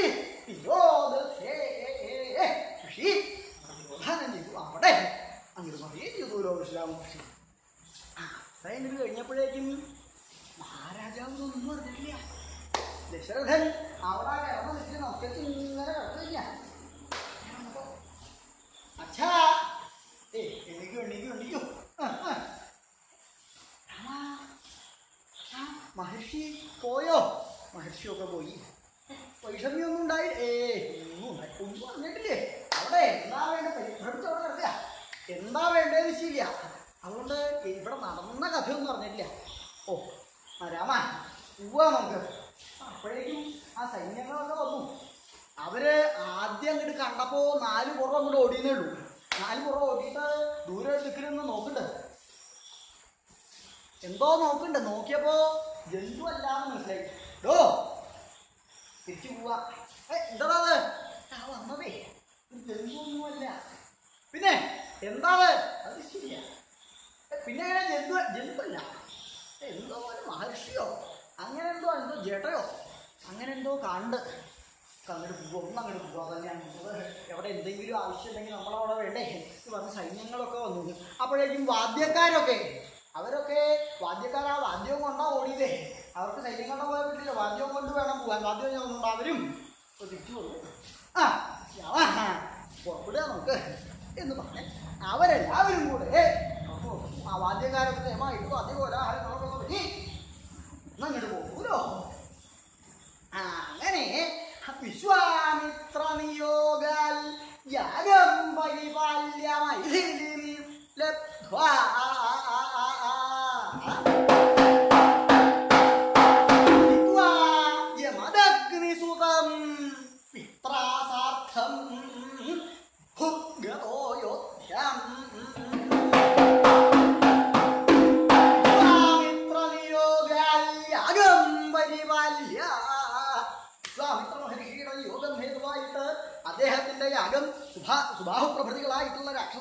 തീർച്ചയായും ഗ്രഹിച്ച് ആ യാഗം രക്ഷിച്ചു.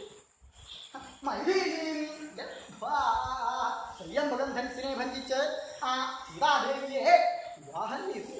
അതിനുശേഷം ജമദഗ്നിസുതനെ ജയിച്ചു. ആ പരശുരാമ മഹർഷിയെ ജയിച്ചു. പരശുരാമ വിജയം അങ്ങോട്ട് കഴിഞ്ഞല്ലോ. കുറച്ചു കാലമായി ഇതൊന്ന് തീർക്കാൻ വേണ്ടി പുറപ്പെട്ടത്. കുറച്ചു കാലമായി ഇപ്പോൾ ഈ പരശുരാമനെ ജയിക്കാനായിട്ട് പുറപ്പെട്ടത് കുറച്ചു കാലമായി. അപ്പം അതങ്ങോട്ട് തീർന്നു. പരശുരാമ മഹർഷിയെ ജയിച്ചു. അതിൻ്റെ ശേഷം വിഭു പിത്രാസാർത്ഥം ഭഗവാൻ ശ്രീരാമചന്ദ്രൻ അച്ഛനോടും അമ്മമാരോടും ബന്ധുക്കളോടും മിത്രങ്ങളോടും സൈന്യങ്ങളോടും ഒക്കെ കൂടി അയോധ്യ രാജധാനികൾ അവിടെ ചെന്ന് സുഖമായിട്ട് കഴിയുകയും ചെയ്തു. ഇങ്ങനെ ഭക്തവത്സരനായിരിക്കുന്ന യാതൊരു ഭഗവാൻ ശ്രീരാമചന്ദ്രനോ പരശുരാമ മഹർഷിയെ ജയിച്ച് സൈന്യങ്ങളോടും ബന്ധുമിത്രാദികളോടും കൂടി അവിടെ നിന്ന് പുറപ്പെട്ട് അയോധ്യ രാജധാനിയെ പ്രാപിച്ച് സുഖമാകും വണ്ണം അധിവസിച്ചത്. പ്രകാരമെല്ലാം ഇരിക്കുന്ന ഭഗവാൻ ശ്രീരാമചന്ദ്രൻ.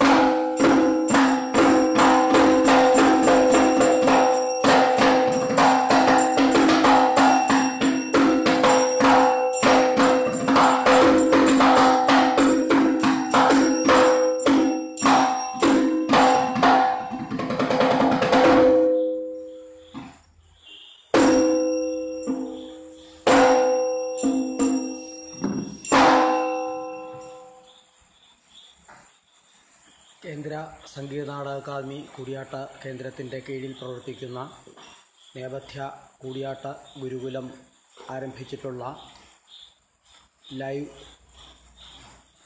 അവതരണങ്ങളുടെ ആദ്യത്തെ അവതരണമാണ് ഇന്നിപ്പോൾ ഇവിടെ നടന്നത്. നേപഥ്യ ശ്രീഹരി ചാക്യാരാണ് ഇന്ന് പരശുരാമവിജയം പ്രബന്ധക്കൂത്ത് അവതരിപ്പിച്ചത്. മിഴാവിൽ നേപഥ്യ അശ്വിനും താളം ഇന്ദുജി എന്നീ കലാകാരന്മാരും കലാകാരികളുമാണ് ഇതിൽ പങ്കെടുത്തിട്ടുള്ളത്. ഈ അവതരണം കാണാൻ എത്തിയ ഓൺലൈൻ മാധ്യമത്തിലെത്തിയ എല്ലാ സഹൃദയർക്കും നേപഥ്യയുടെ പേരിൽ നന്ദി അറിയിക്കുന്നു. നമസ്കാരം.